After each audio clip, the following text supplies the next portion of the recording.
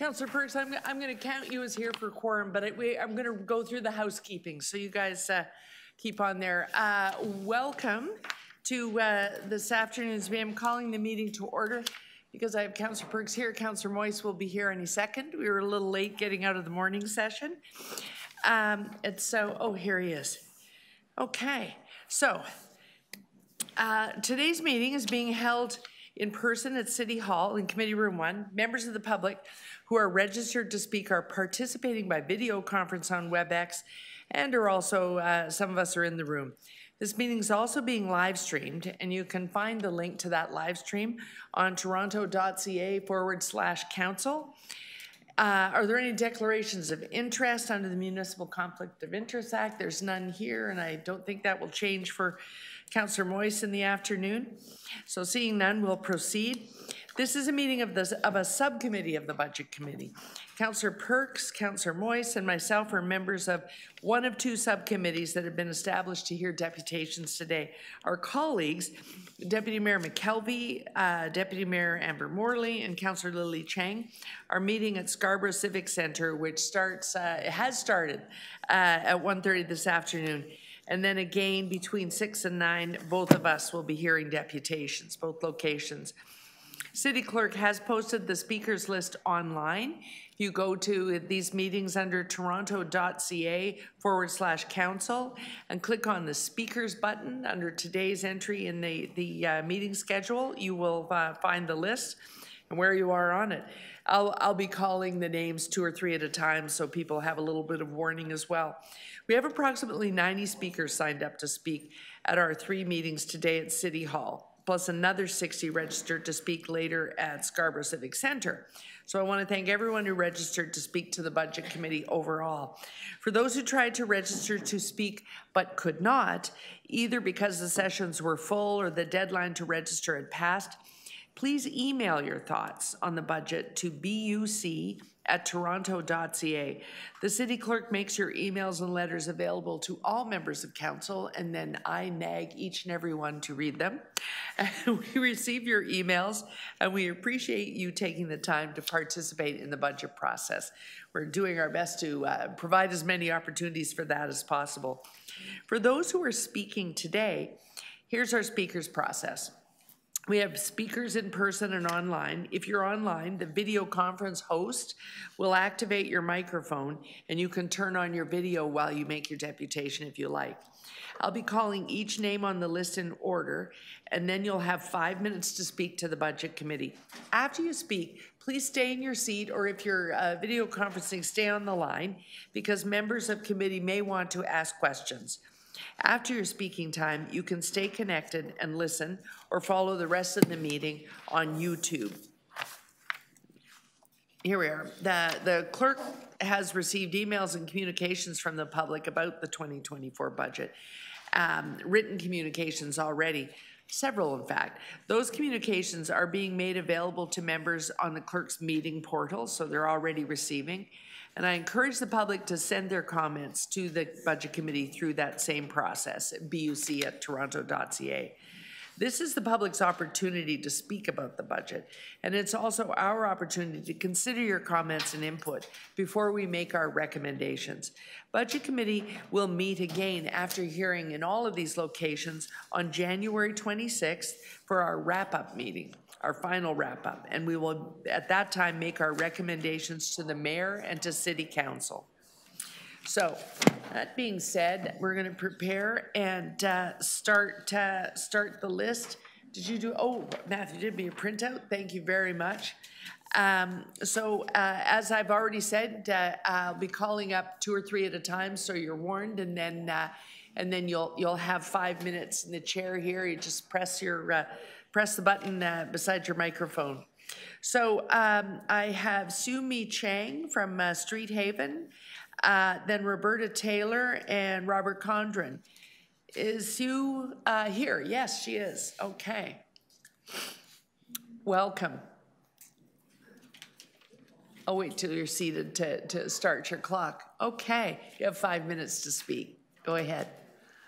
Greetings, Budget Subcommittee. I want to start this deputation by stating very firmly that shelters are an essential service. Although the memory of the pandemic is fading, we must not forget the role that shelters played in keeping the homeless safe, fed, and healthy, and diverting demand away from emergency services and hospitals and freeing them up to care for those who needed it. Serendipitously, today is the start of Emergency Shelter and Homeless Service Worker Appreciation Week. It's a week that we set aside to express our gratitude for the contributions of our shelter workers. I'm here to endorse the investments in shelter services as set out in the proposed budget. Street Haven is an award-winning multi-service women's agency that has the distinction of having established Canada's first women's shelter in 1968, when our founder, emergency room nurse Peggy Ann Walpole, noticed that vulnerable and housing insecure women were being ignored by the social welfare system. Fast forward nearly 60 years, the marginalization of vulnerable women has worsened, and the homeless, refugee, and housing affordability crises are intersecting in women's shelters. Street Haven's base shelter and shelter hotel programs have been operating at capacity for years, and we've seen demand for our services dramatically rise because of the homeless refugee crisis playing out in the streets of Toronto. We've turned away over 700 refugees and claimants at our shelter door since mid-June, and that exceeded the total number of women we served last year. Clearly, demand for shelter services is exceeding current capacity. Ignoring the upcoming proposed budget investments in shelter services to meet this demand is a social justice issue. Street Haven and other shelters play an important public service role in Toronto. Our role ensures that homeless women, often with mental health and trauma challenges, are kept off the streets and supported with social care supports and mental health supports through our partnerships with healthcare agencies whom we've integrated our services. All our shelter clients have access to a psychiatrist and a doctor on site because of this. Their mental health needs are being addressed rather than being neglected. We've diverted the use of Toronto's policing and emergency services. We are managing mental health crises in our shelters, and we're bearing this huge burden using a trauma-informed lens that humanizes their challenges rather than problematizes them. Most of the refugees and claimants who are in our shelters have fled their homes because of gender-based violence. In addition to the existing and new investments proposed in the shelters, we request that at least a third be dedicated to women's-only shelter services. Shelter-using women have unique needs and experiences that are gender-based. As mentioned, these women are survivors of GBV and other forms of intimate partner violence. There is significant trauma associated with our clients. As a result, the concerns and the sense of safety from physical, sexual, and psychological violence are crucial to why they need a women's-only shelter bed. The emotional support from staff and from other shelter clients is an aspect of the benefits of women's-only shelters. Women's-only shelters provide vital time and supports for women to consider personal goals that are necessary to make that first steps towards greater independence and feelings of control. This includes family reunification, the legal system, education, employment, immigration, income security, and housing security. Women's shelters offer supports in helping shelter users to navigate the healthcare system and to make referrals in a respectful manner that ensures their privacy and gendered nature of healthcare and medical issues. Lastly, we ask that you consider increasing investments in housing stabilization programs like the one we operate. Our Pathways to Independence program is keeping women at risk of losing their homes and preventing homelessness and diverts demand away from women's shelters. They do this through intensive case management and address complex issues, including hoarding, life skill challenges, and trauma, to name a few. We are delighted that our program has prevented over 30 women last year from becoming homeless in Toronto, thereby keeping them out of this shelter and off the streets. I would also request that continued investments and increased investments in COB also be considered, as that has actually been a vehicle to helping women in our shelters move out of our shelters and to be able to afford market rent, and therefore freeing up shelter beds so that more women can get off the streets and into our safe shelter beds. Thank you for your time and consideration. Okay, thank you very much. Are there any questions? Seeing none, thank you very much. Thanks so much. And I'm sorry, but I'm going to have to ask you not to. I didn't want to interrupt the deputation, but you really can't take your pictures. You're at the committee table right now, so you're going to have to leave. Yeah. Sorry. No, stand on the other side of the road. Yeah, you just have to be on the other side of the room, or over there behind, you can go behind the media desks, but the rest is, yeah. About 50 years ago, I'm not being silly, that's always been the rule, yeah. Well, I'm not gonna argue about it, I've been here for 20 years and that's the rule. Yeah, sorry, love you all a lot, but you can't be at the committee table. Way you go.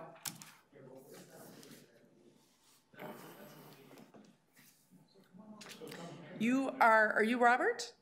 I'm Robert. Oh, okay, thank you.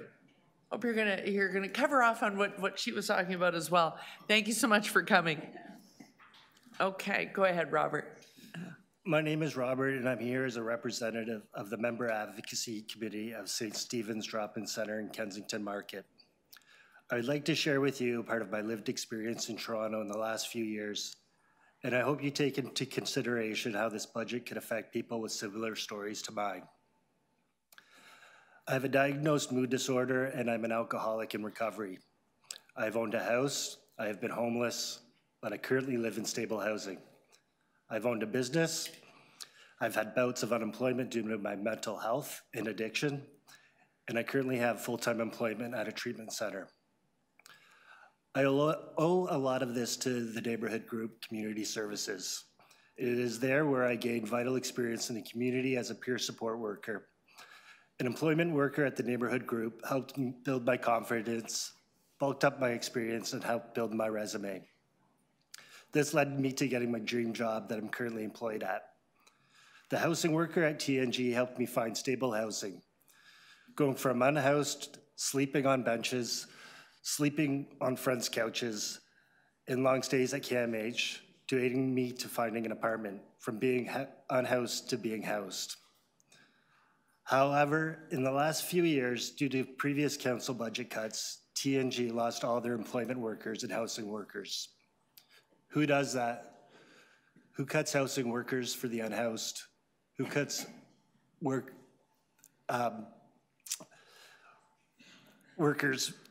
employment workers for those that are living in poverty, those that are unemployed? Some of our members are housed, but they often have landlords that aren't abiding by the landlord-tenant laws of Ontario. Housing workers provide vital support, informing our members of their rights and referring them to other agencies and paralegal teams that can help. Who cuts employment workers to those living in poverty, the unemployed? Employment workers can help guide and direct people's skills into employment. How have these cuts benefited our community? How have they benefited our society in general? I'm really grateful for these workers. They were there for me when I needed help getting through the obstacles of mental health and addiction. I don't know where I'd be without them. I can see a direct relation between these workers' involvements with me and how my life got substantially more manageable. It's not unfortunate that people in similar situations have been given these opportunities. It's tragic. My grandfather used to say, give a man a fish and he can eat for a day. Give a man a rod and he won't go hungry. These workers were my rod. When you make budget decisions, I hope you realize that cuts to services that may seem insignificant can make a world of difference to people in our community. They made a difference in my life. So please take into consideration those who are vulnerable and hurting over those who are hoarding wealth and living in abundance. Thank you. Thank you so much. Are there any questions for the deputant? Seeing none, thank you so much. That was a very personal deputation. We really appreciate it. Yeah. Okay, so I'm going to go through a few names here.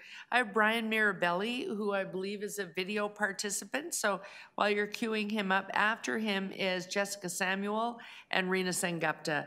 So I will start with Brian, who is on the line.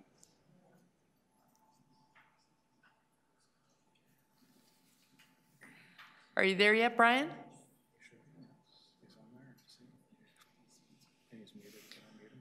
We see you online. Oh, there you are. You're unmuted now. Excellent. Hi, Brian. Councillor Carroll here. So you have 5 minutes to speak to us today. Thank you very much for your time there, Councillor. I don't have very much to say on the matters of the city budget in particular.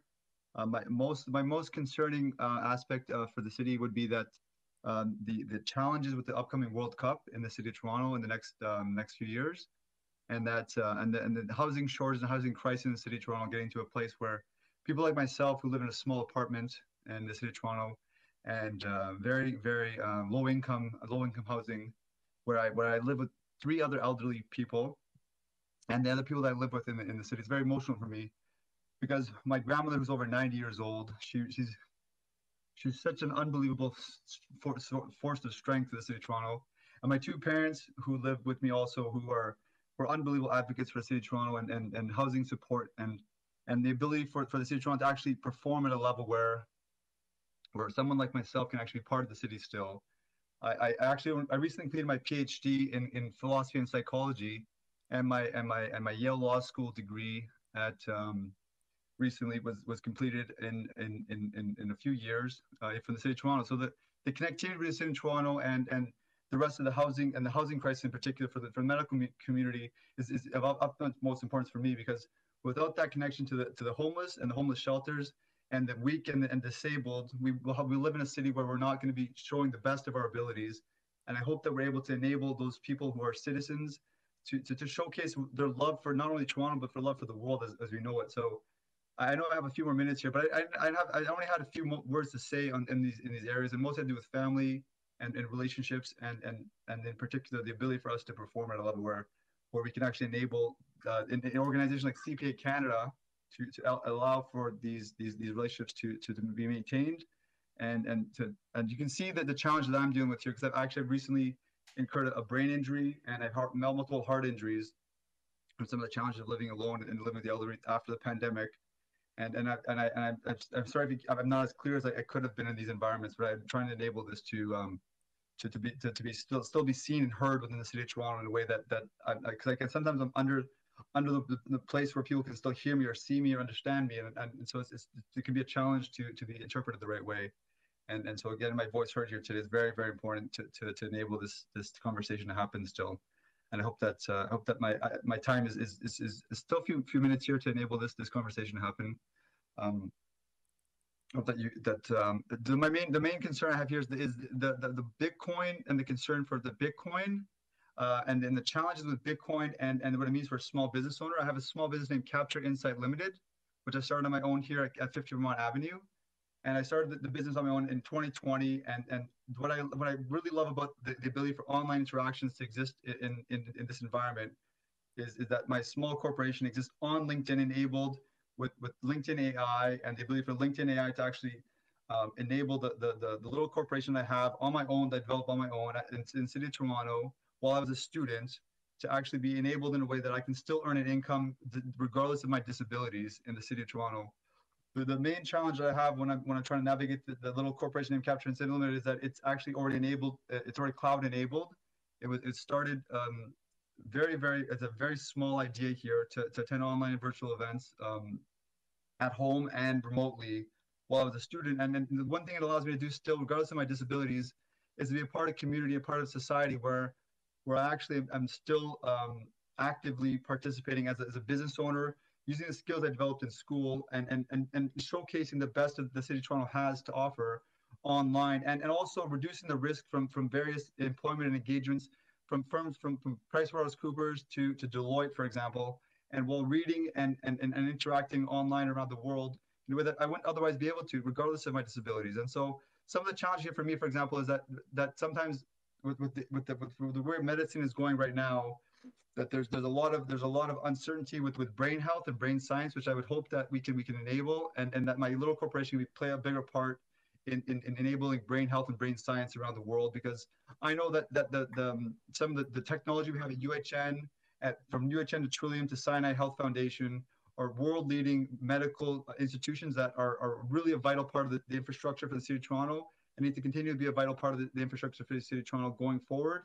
And without their capacity being understood around the world as world-leading hospitals, I think we might run into challenges in the future. So I know I have a couple of minutes here left, but I really want to thank the City Council for all they've done to enable the relationship with the City of Toronto and Old Toronto and New Toronto, wherever Toronto's going to go into the future, and the hospital system from Toronto to New York and back.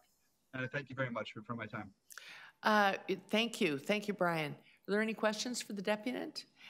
We don't have any questions, so thank you so much for your speech. Okay. Okay.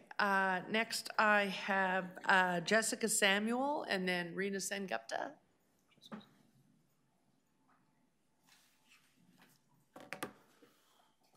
Hi. Hi, good afternoon. Okay. Okay, you have 5 minutes. Go ahead. I'd like to thank the committee and City Council at large for the opportunity to speak today. So as a person born and raised in the city, I've grown up watching Toronto transform for the better, but in recent years for the worst. It's been 25 years since amalgamation, and while the purpose of it may have been to unify the former municipalities into one Toronto by the provincial government at the time, it feels like there hasn't been much progression since. And there are certain areas of Toronto that still aren't seen as part of the city, even though they are. So I live in North York, which is west of Yonge Street, in an area that's been overlooked in many facets. There are many issues when it comes to housing, transit, infrastructure, healthcare, but it becomes stark in comparison to other areas and became only more pronounced when the pandemic began in 2020. For example, I've seen how this has played out when it's come to public transit. The Toronto Star recently reviewed how many delays TTC riders have experienced for the year of 2023. And when it came to bus service, one of the routes in my neighborhood was in the top 5 for one of the most delayed routes citywide. I've personally witnessed how this has unfolded during rush hour with dozens of people packed onto 1 or 2 buses because they don't know when the next one will arrive. And outside of rush hour, especially after 7 p.m. for those who are either commuting home from work or heading to work, the service is even more unreliable. And the lack of dependable service isn't limited to the buses themselves. One of the bus arrival signs at one of the stops at a major intersection on this route has been out of service for 2 years. And it's been a year since I've reported it to the TTC to be repaired. This is a widespread problem citywide, and the CBC reported on this last August. The neglect is also prevalent when it comes to pedestrian safety or the lack thereof in different areas of the city. So I've been in 2 different areas around this time while it's been constructed, 2 different LRT lines, I should say. And during the construction of the Finch LRT at Finch Avenue West and Keele Street, the majority of the time it was very difficult to cross the street safely. The crosswalk was in complete disarray with stacks of construction materials everywhere, and sidewalks were severely muddied and no way to discern where to cross in order to avoid oncoming traffic. This was in total contrast to another part of the city where I used to work in, Yonge and Eglinton, where there was always a crossing guard present during the day, there were barriers for pedestrians, and clear signage for drivers. I could go on about other issues that greatly affect our day-to-day lives, such as the lack of teeth that Rent Safe TO has when it comes to enforcement and other areas that need to be considered due to our rapidly changing society and environment, which includes thinking about maximum temperatures for units in apartment buildings.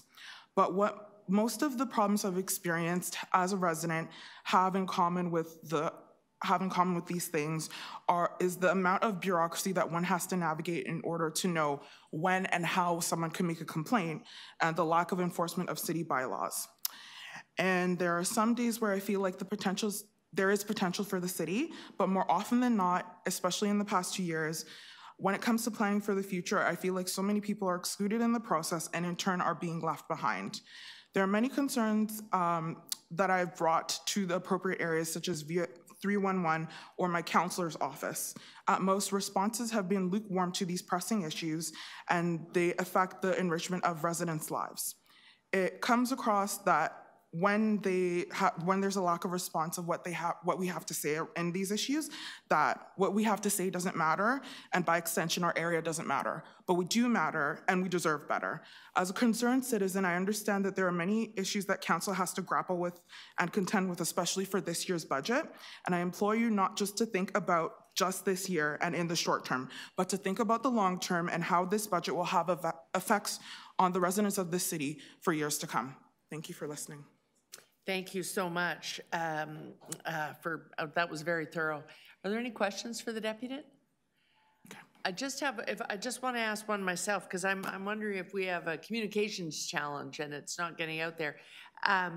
in terms of the need for investment in transit, particularly in that area, the service add-ons that are in the transit budget for this year, largely made possible by the provincial New Deal, they actually are multi-year. There's a multi-year commitment to help us with that. So it's not just no fare increase, it's no fare increase, but service added. And where we will see it is in the bus network, you know, vehicles allowing, they're working to make sure they have the vehicles. But I'm wondering, is that widely known? I don't think it's widely known. I think in general, when it comes to city services and what residents think they can or can't access, there is a communications challenge. Yeah. I spent 4 years in university, the English degrees, learning how to parse that information, but some people do not have the time to spend on this, and it needs to be clear. It can't be just pure jargon. Yes, it can't be jargon, absolutely.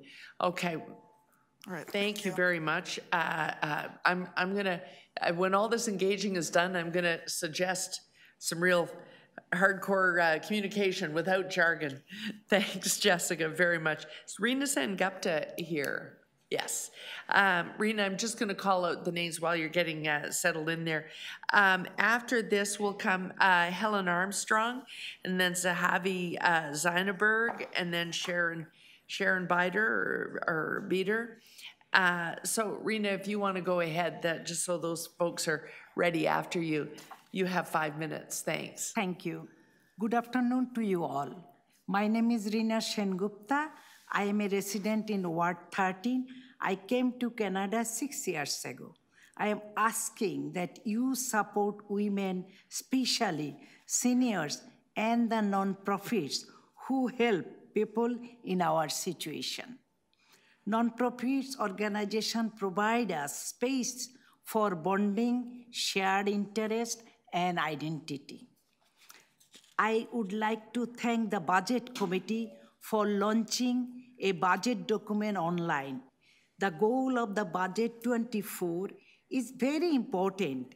It says to get the city back on track to a financially stable and sustainable future.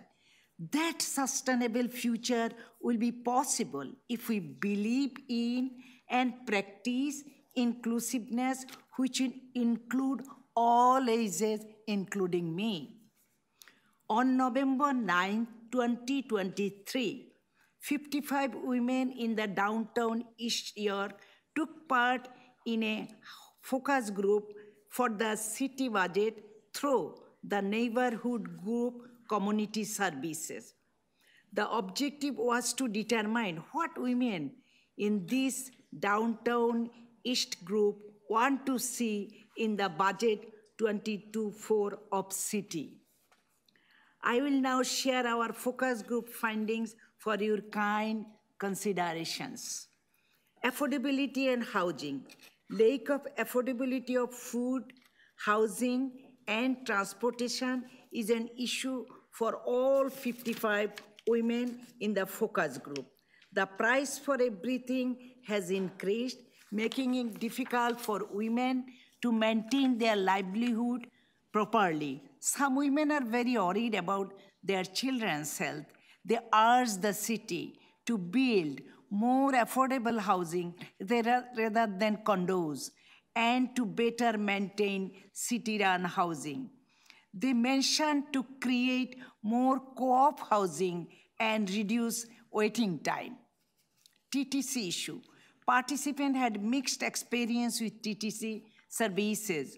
Though some are very happy with the recent, more frequent TTC service, they are still concerned about safety on board, high fare, less washroom facility at different subway stations, the use of drugs and alcohol by some of TTC patrons was mentioned as a cause of violence in TTC vehicles.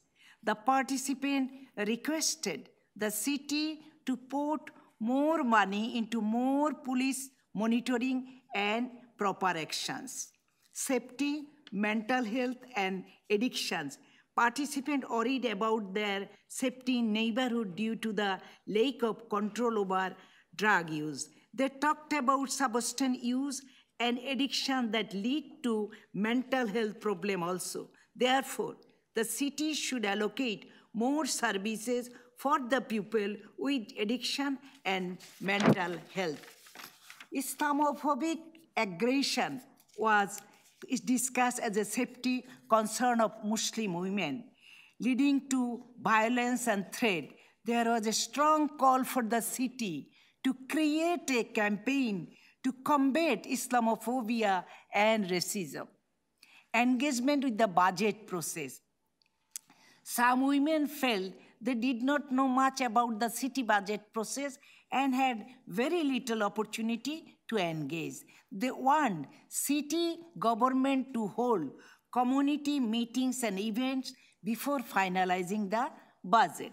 In conclusion, our urge is support immigrant women by extending your help as proposed.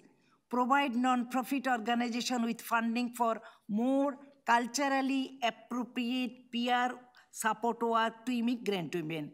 Peer workers can effectively address extreme social isolation and mental health concern, sign of women abuse, elder abuse, and can focus on healthy family relationship. And the last one, training for peer workers in our community to help to form community safety networks, and in turn liaise with police and mental health first responders. It will help us stay independent, volunteering more, and less often meet hospital emergency. Thank you very much for your patience hearing. Thank you very much. Are there any questions for the deputant?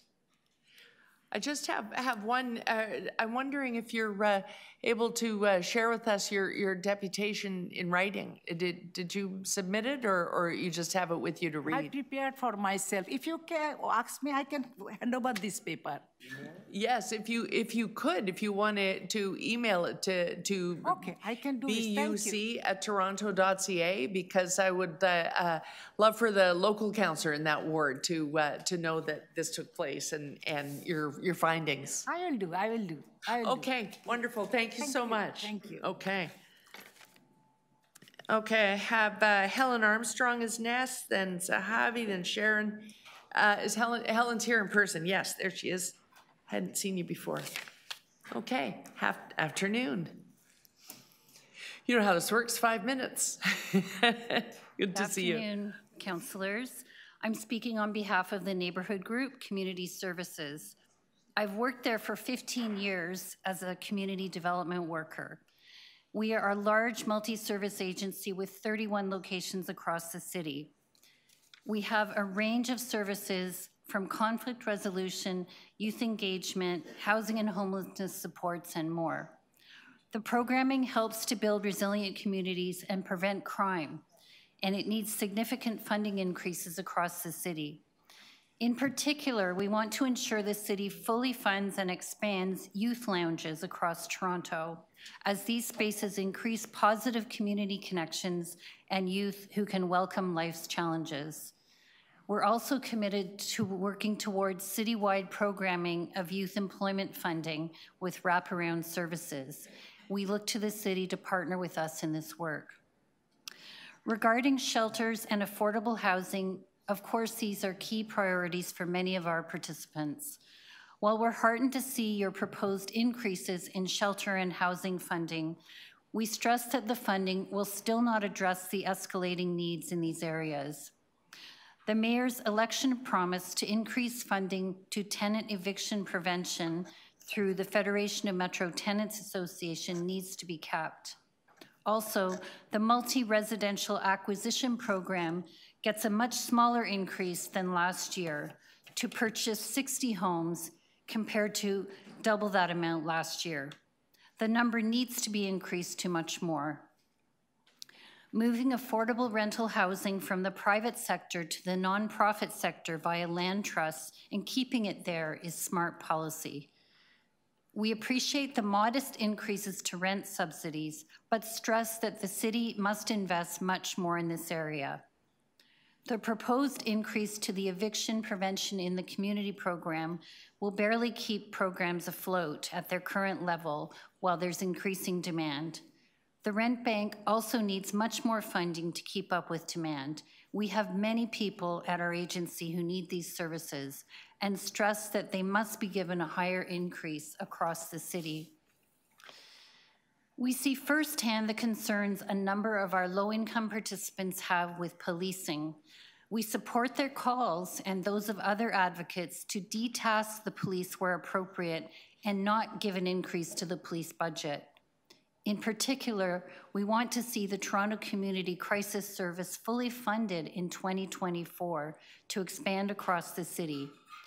We also support the calls to include peer workers in these teams, as we know how valuable peer knowledge and presence can be. The Force's own data reveals violent crime is down in Toronto, not up, as you may have heard. We need fewer police officers, not more. In a recent survey with 34 drop-in users at our agency, a number expressed concern that the police budget is too high. Some called for a budget reduction, and others asked that police be available when needed. Some expressed alarm at their continued experiences of police harassment. Participants in one youth program want to see the police budget decreased significantly and savings put into community programs and youth employment. We echo calls from our childcare partners for more childcare funding from the city. Childcares need more operating capital funding to enable the full expansion and rollout of $10 a day affordable childcare. Sadly, the draft budget here does not offer what is needed. And there is no expansion of childcare subsidies, despite the subsidy waiting list hitting 14,000 people. Childcare centers can no longer rely on parent fees to maintain and enhance programming and look to the city to provide more funding. You've heard from Rita Gupta that Islamophobia is a serious concern for women in our East Side programs. A number of them experience violence and threats due to their visible Muslim identities. Some women report they've faced Islamophobic aggression from strangers. There is a strong call from these women, which we back, to create a campaign to combat Islamophobia. In conclusion, I'd like to thank you for the opportunity to speak. We applaud the city staff for offering to invest $152 million to enhance services, more than in the previous decade in Toronto. We're also heartened to see a real property tax increase proposed. However, we encourage you to tackle the massive police budget and invest these savings in community programs, childcare, housing, and shelters. Thank you. Thanks so much, Helen. Are there any questions for the deputy? Seeing none, thank you so much. Okay. I have Zahavi Zinaberg. Hi.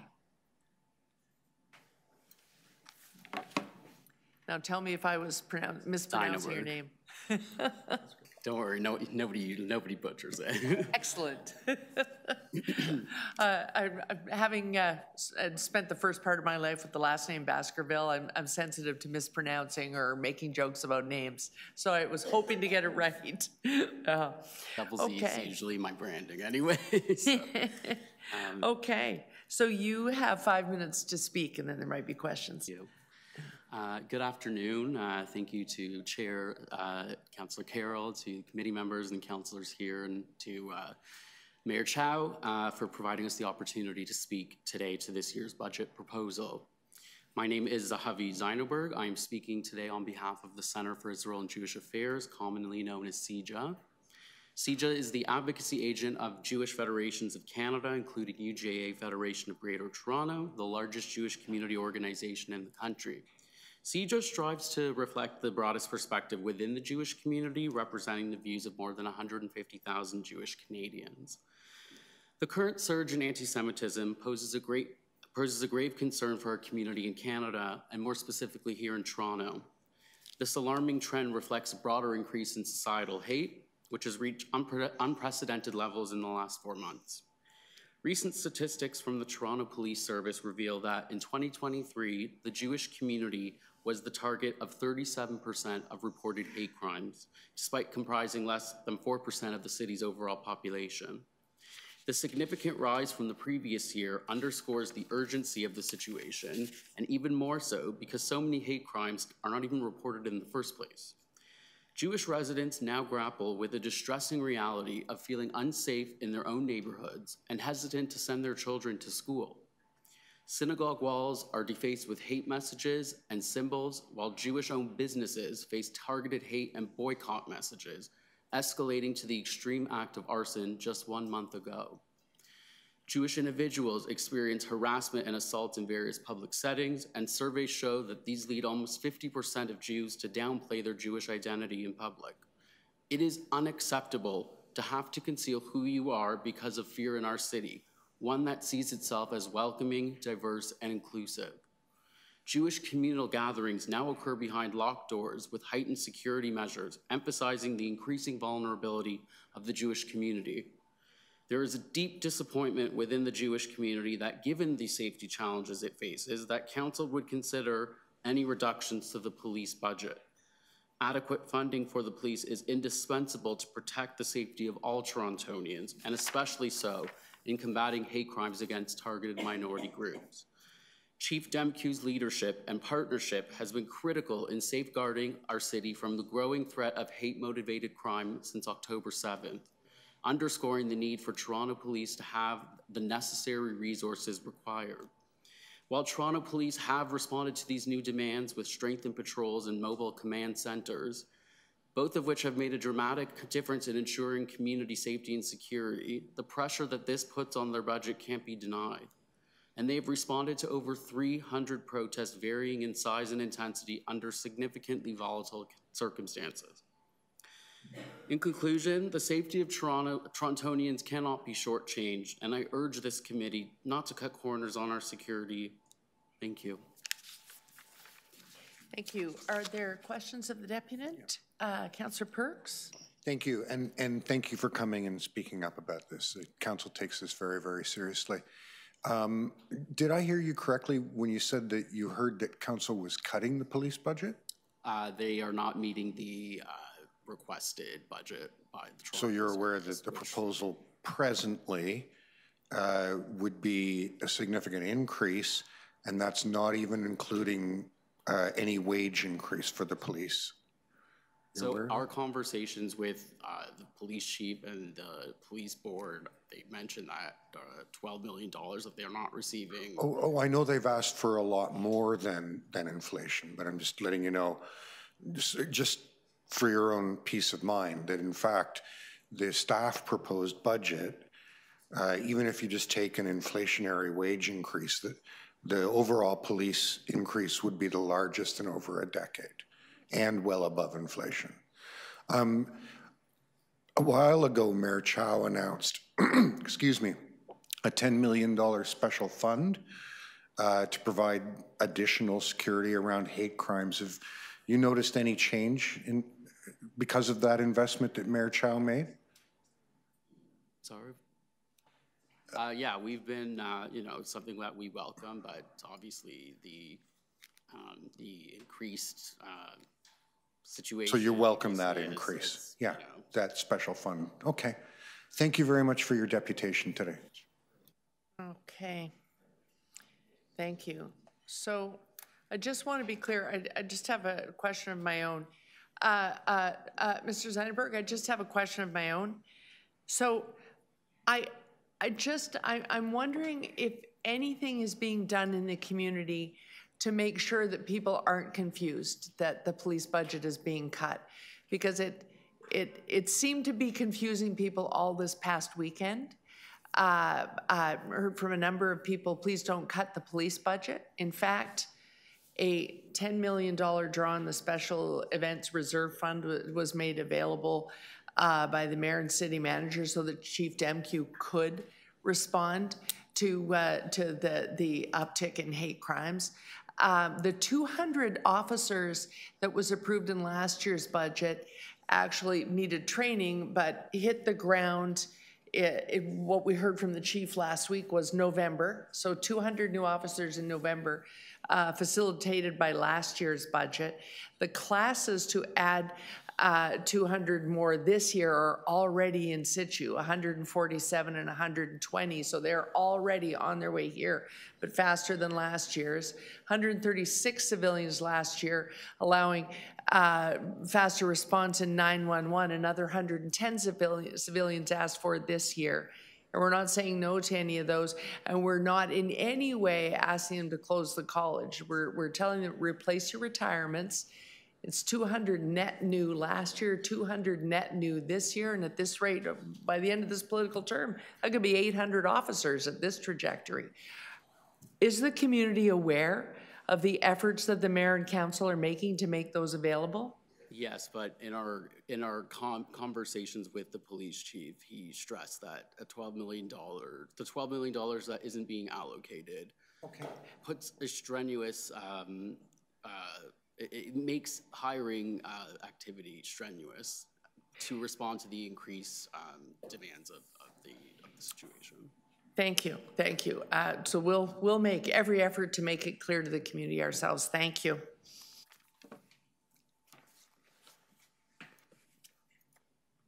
Okay, Toronto 350, Sharon Bider. Oh, yes, hi. Hi. And then if I could, while you're getting comfortable there, Dua Hijazi, Brooke Coatsworth, and David Cox are my next. I think one of those is a video call.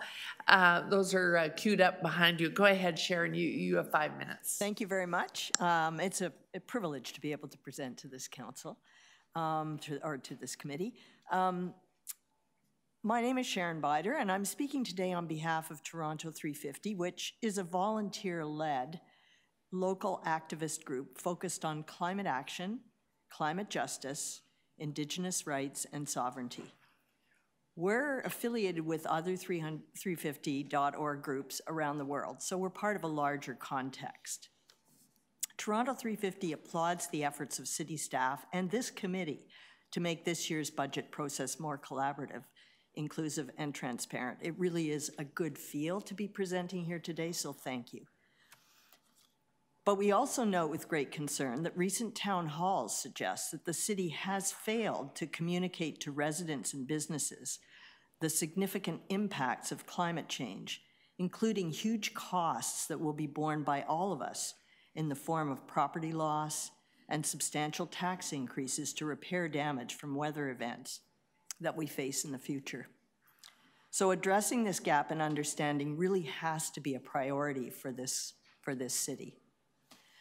Further, we don't see evidence that the 2024 Toronto budget, as it's currently cast, reflects the scale of spending required to meet the city's net zero by 2040 goals, or the Fossil Fuel Non-Proliferation Treaty, which the Council endorsed in July 2021. We expect this committee to request from staff a detailed accounting of the funding against commitments that were made in the Transform TO Net Zero strategy to ensure that these critical initiatives are delivered on time.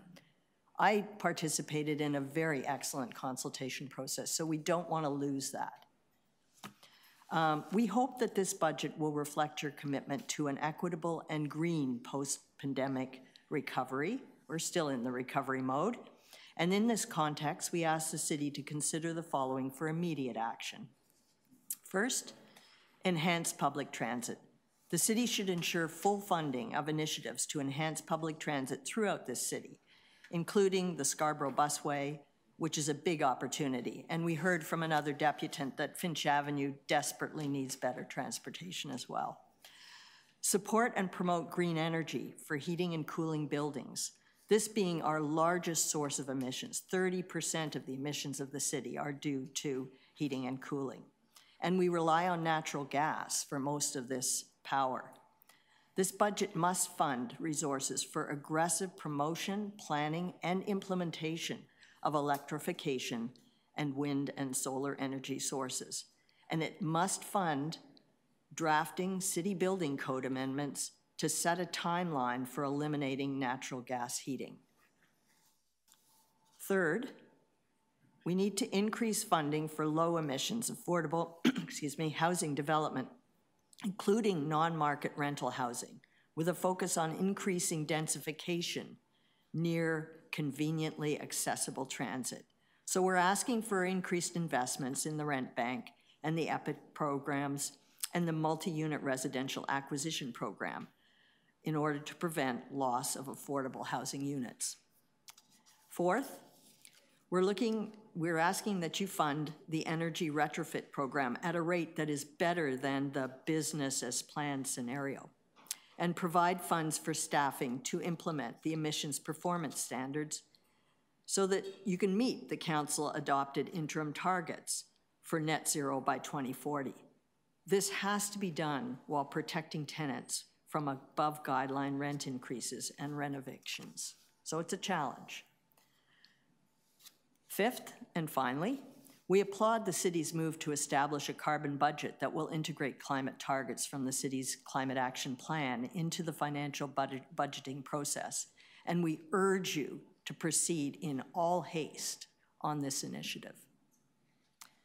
Concerning revenue, Toronto 350 endorses the 10.5% revenue increase proposed, and we strongly support the city working with other levels of government to establish revenue from a percentage of income tax or a municipal sales tax as a future revenue tool. We expect that this would be done with the appropriate protections for those with low income. Because this next decade is critical in keeping the world a habitable place for both current and future generations, we ask that you consider our action requests and be a leader in climate justice-focused budgeting. Thank you for your time and consideration. That was pretty well timed. Councillor Sachs, you had some questions? Yes, thank you, Sharon, and thank you for the work that 350 does here and around the world. You asked for hundreds of millions of dollars of investments, yeah, which would be wonderful if we had an income tax or a sales tax, which, as you know, Doug Ford will not let us do. Given our actual financial reality, what's the single most fast, cheapest, transformative thing you think we could do on climate? Ooh, that's a tough question for me. I knew you'd ask me one of those. I'd like to make sure we answer that responsively. My instinct is to say electrification is within reach because we do have the opportunity to move forward with it. But I need to get back to you on what. Okay, do it fast. Budget Days committee wraps up on Friday. Okay, will do. Thank you very much. Well, Councillor Sachs has made me need to ask a question. Sharon, I just had one other question. Does Toronto 350 advocate for these needs to the other orders of government? Yes, we do. We actually have letter writing campaigns that involve, and currently there are regulations that are in play that are being prepared at the federal level. And of course, we advocate strongly at the provincial level as well. So yes, we do. And we recognize that the city is a bit of a bit player in the larger issue. So we really want your advocacy on behalf of the city as much as anything else. Well, I'll remind my colleague that what the Premier said was on the idea of that generous revenue tool was not now, not never. So if you could help us to keep the pressure up, we could meet those net zero goals for the city and help them meet their goals too. Because we're the best implementers and deliverers of this stuff. We just need the resources to do it. So advocating for us to have a mature source of revenue that is attached to the economy would be a great help. I think you can count on it. Thank you very much. Thanks. Is Dua Hijazi here? In person? Oh, in person. Okay. Hi. Do I have to turn this on? Yes, but it should already be on. There you go. And you have 5 minutes to speak. Okay. Hi, my name is Dua. It's really difficult to share this and put the spotlight on myself because of everything I've been through. But since I moved to Toronto 10 years ago, I've struggled to access stable housing, at times being homeless myself. Repeatedly struggling to access and find housing can scar your mental health, and I still carry those scars. I've seen so many stories of struggle all around me. As today I volunteer as a peer outreach worker to support others who are currently in that struggle, and I want to share a story I've seen happen repeatedly. My buddy got out of the carceral system onto the streets with a criminal record for time served. Multiple times I've seen people being dropped off at an encampment site directly from police custody. My buddy had no real housing options or job opportunities. Weeks and months go by in homelessness. He can't sleep without self-medicating. Over time, he suffers injuries from living outside. With no appropriate shelter, he builds his own, and the city tears it down time and time again. He can't even leave his tent to run an errand without losing everything he owns. He came out of prison sober and only started using to cope with the trauma of homelessness and his recent experience in the carceral system. In survival mode, unable to afford his drug of choice that gives him rest and relief, he now contemplates suicide or committing another crime to get locked up and get off the streets and have a roof over his head. How does this keep him or any of us safe? Using city resources and policing to criminalize or hide homelessness is a waste of resources and doesn't make anyone safer. We see the criminalization of poverty and the harassment of poor people every day through encampment evictions, through trespass notices, given against people desperately trying to stay warm by accessing public spaces like parks, libraries, subway stations. The greatest threat to the safety of most Torontonians is being just one missed paycheck away from losing their housing. The housing crisis is not inevitable or an accident. It's the direct result of profits being put before people. Our city has to step up for its residents and do what it takes to really ensure stability and safety for all of us. We need to intervene in the financialization of housing and ensure people are put before profits. We need to make huge investments in expanding and improving public housing and rent-geared to income housing programs. Until we achieve that, we need to ensure that we at least have enough space in our shelters, which are currently at 99% capacity even by the city's measures. This means also to stop closing shelter hotel programs and to make these programs a true pathway to housing. In this moment, we can't even ensure we have indoor spaces for people, so we need to stop punishing and criminalizing people who choose to live outside. That means an end to the city's current tactic of snatching people's tents and everything they own when they step away, and instead enacting a moratorium on housing on encampment evictions. My apologies. So that's it for me. Okay, thank you. Thank you for bringing that to us. Are there any questions of the deputy? Seeing none, thank you very much. Okay, so I have Brooke Coatsworth and David Cox. Brooke is online. While you're getting them hooked up and unmuted. After that, we'll come back here to David Cox, Zach Bradley from Kensington Land Trust, and Joy Connolly. Brooke, are you online and unmuted? I am online, yes. Fantastic. Okay, we can hear you. You can go ahead and you have 5 minutes. Thank you very much. Good afternoon, Mayor Chow and Toronto City Councillors. Thank you for your time today. I'm a resident of Ward 14. I'm concerned about the city's new budget plan under Mayor Chow to increase spending and increase taxes far beyond inflation when there are valuable, marketable city assets sitting and costing residents. These assets I'm speaking about are Toronto community housing properties. From my backyard, I can currently see 2 vacant TCHC properties that are in a location where comparable homes are selling well north of $1 million. One of these homes, which has new private multi-unit developments on either side of it, has been sitting collecting dust for about 5 years. The other home was a meth den until about 3 years ago and has been sitting vacant ever since. Mayor Chow touted over 2,000 homes in the TCHC portfolio that she plans to develop. Why don't you just sell these vacant homes and the thousands like them across the city that need a lot of work and money to maintain, and use the money generated to put towards newer, denser, affordable housing projects? While the real incomes of average Canadians are going down, those living off the fruits of those hardworking taxpaying citizens are living it up big time. For example, the new Toronto Community Crisis Service coin Reimagining Toronto's Mental Health Response, a test pilot project costing taxpayers potentially $13 million a year to expand this pilot, which has been built on, from what I gather, the Gerstein Crisis Center's leadership and organizational model. Reviews of this model are mixed. Here are a few examples on the negative that I've seen and read online. The crisis worker I spoke to had no real referrals, resources, or ideas or solutions. Just going to the hospital was all they wanted me to do. Another, she wouldn't stop interrupting me or talking over me.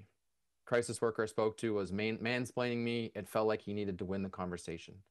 As a whole, I have a problem with the amount of investment going into harm reduction services in our city that are pushed by individuals looking to capitalize on ideological battles that are actually dividing our city and our country. Science-based research is always touted, but often not explored by politicians and their researchers.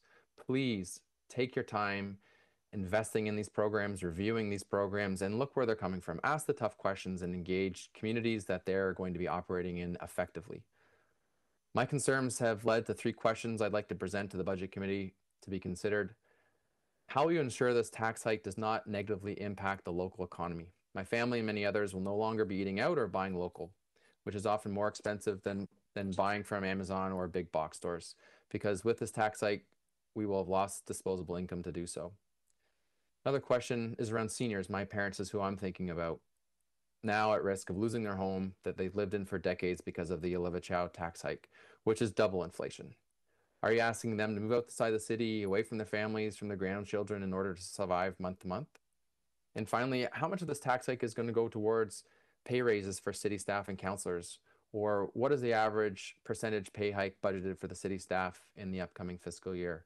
Just a few questions that I wanted to add to the list. Thank you very much, Chairman Chow and fellow councillors, for your time today. That's all that I wanted to say. Thank you. You're welcome. Councillor Chow actually isn't sitting in on the meeting. Mayor Chow, I should say, isn't sitting on the meeting today. But I understand she is going to be reviewing the location she's not attending because we have simultaneous meetings. She will be having a look at later, so I'll highlight that for her. Are there any questions for the deputy? Seeing none, thank you so much for your time. Thank you. Okay. David Cox is next to say hi. And while you're getting comfortable there, I have Zach Bradley next, Joy Connolly, and then we'll go back to video for Phil Rule. Okay, thank you. Go ahead, 5 minutes. Okay. Well, first, as usual, my thanks to the committee for allowing me to speak at today's hearings. I'd like to open the remarks with the plea that we stop treating budget cuts as a taboo subject. It seems like as soon as we get near that topic, everybody gets very nervous. The mayor tells us we have a budget crisis. Homeowners are asked to pay 10.5% more in property tax. Don't argue with that. And yet only a handful of the city's operations groups and agencies have reduced their gross expenditures, and even fewer have reduced their net expenditures, according to the document that you publish as an attachment. Now, in fact, quite the opposite. There's one community and social services group called Social Development, Finance and Administration that's had a net increase of 28%. 28%. On what grounds has this increase been justified? It's yet to be made public. And what I can hope is that the executive director of this group doesn't write another book. And I'll let you think about that one. Technology services gets an increase of 17%, despite being unable to prevent the library system from being hacked, and it's still taking them months to get it back on stream.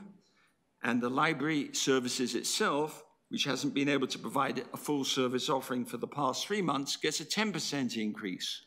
These aren't the actions of a city that has a crisis. I mean, it's obvious to anybody out there. Let's talk about city management. City management is accountable for the policies and programs delivered by members of the Toronto Public Service. And yet, not a single indicator appearing on the city's dashboard measures either efficiency or productivity. It just mentions activity. This is how much more got pushed through. We don't know what the unit cost is. We don't know whether this was an efficiently done item or not. It's not there. And how can you run an operation without this data? The answer is you can't. And in addition, the ability to learn from other cities is no longer available since the city has withdrawn from the Municipal Benchmarking Network of Canada, which was probably the only, and is still the only document and organization that allows people to compare how well are we doing in all the services we provide. Lastly, a comment about today's session, which I know you aren't going to like, but I'm going to make it as well anyway. And this relates also to the budget consultations held in November. I went to one of them. The public shouldn't be fooled. Both forums are staged to make it appear that the views of citizens are truly sought. When we were asked to prioritize the city services funding at the meeting at the Rexdale Community Hub, the results of prior sessions were already on display. It's like voting when you know how the rest of the country has voted. This wasn't an objective question, it was a loaded question. Little time was given to questions, because I was at the one with Shelley Carroll. We had a nice budgeting 101. We had a fill in the form, and I think there was about half an hour, if that, for questions. Even if some new practical suggestions are presented, everyone on city staff knows that the likelihood of them being incorporated into the budget committee wrap-up by January the 26th is virtually nil. Today, like every other budget committee hearing I've been to, most of the people here are asking for more money for their interest group, or at least not to have a cut. We could have all this submitted in writing, you know, 2-page document from each group that's lobbying for money for their particular organizations, send it in to you, have a deadline, let the councillors or the committee review it. This is a much more efficient way than us all trooping in here and giving the same old verbiage year after year and wheel out the young child to make the case, get 4 people in to stack it up the numbers. This is just a staged event, Shirley. And I'm sorry, I just think it needs to be made clear to people. That's my 10 cents worth. Are there any questions of the deputant? I just have one. Why are you here? I'm here so that enough people get to hear about how do you manage a city. I just want to make one question. I'm very troubled that you mentioned a division with an increase and said that it was hidden and there was no way to find out what the increase is. So I'm wondering if your local councillor or 3011 or whomever has walked you through how to look up City Budget 2024, go to that division, go to the operating budget, and underneath it, key cost drivers that will tell you exactly what the increase or decrease, because there are 600 million worth of efficiencies in there, but they are actually spelled out. Okay. And I wonder if your local councillor or anyone has walked you through how to find that information. Well, it'd be interesting if at the same time you folk would publish data that was consistent with the reference points I wrote in about you've got some groups when they show a surplus, it's a negative. Another group, when it's a surplus, it doesn't have brackets in it. I refer to a document I sent you. You obviously haven't read it. We've got people like waste and water who are generating revenue surpluses. They appear in the same category as everybody else, but all the bookkeeping terms for those 2 groups are different. If they're going to be different, put them in a different category. So if we, so it sounds like no one has explained those various things, the brackets for revenue generating, net revenue generating divisions, and so on and so forth. Granted, it is a challenging format because it is so diverse in its delivery. Let me ask you then, what is the difference between a surplus with court services and a surplus in waste management? One of them is fee-based and the other is tax-based. I'll come explain Yes. it to you. Yes, Then put them in those categories so that people, when they Yes. read the budget, can see. Instead, you blend everything in. And the tactic here is confuse the public. They won't dare ask any questions. So we would love to eliminate your confusion, but I hope that what you could go away with is for a thing like solid waste that generates a revenue, as it will tell you in the notes if you read through them, their surpluses go straight into a stabilization reserve so that they can function without debt. Likewise, water. For court services, those revenues actually come back to the city to help balance the budget. Those various changes for profit-making divisions are in the notes, but I think we need to do a better job of making those notes available to you. Not the notes, it's the way you display the data. There are two different categories. You've explained to the audience here, there are two different categories. Then show them as two different categories. Don't show them as item 15 and item 17 in the list of services. Plus, I went online and the numbers that were published for one of the services had been changed since it was originally published, and no reference was made to the change. Well, I'd be happy to clarify some of that for you. If we It's in my note to you, Chair. I'm going to dig that note out then. I'd Absolutely. be happy to, and I'll go through it in great detail. Because I tell you, if it can't be made easy, then you're just giving people a job. Well, I'll do my level best to take a look at your letter, and if it can help us to improve on this format, I promise you'll see it next year. We do win awards for transparency. Thank you.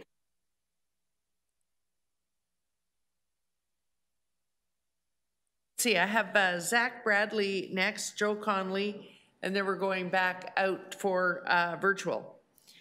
Okay, Mr. Bradley. Can everyone hear me? Yes. Okay, great. Let's get started there. Okay, 5 minutes. All right. Hi, councillors. Thanks for hosting this and having this long conversation. My name is Zach Bradley. I'm the development manager with the Kensington Market Community Land Trust. I'm here today to talk about the multi-unit residential acquisition program, lovingly known as MURA.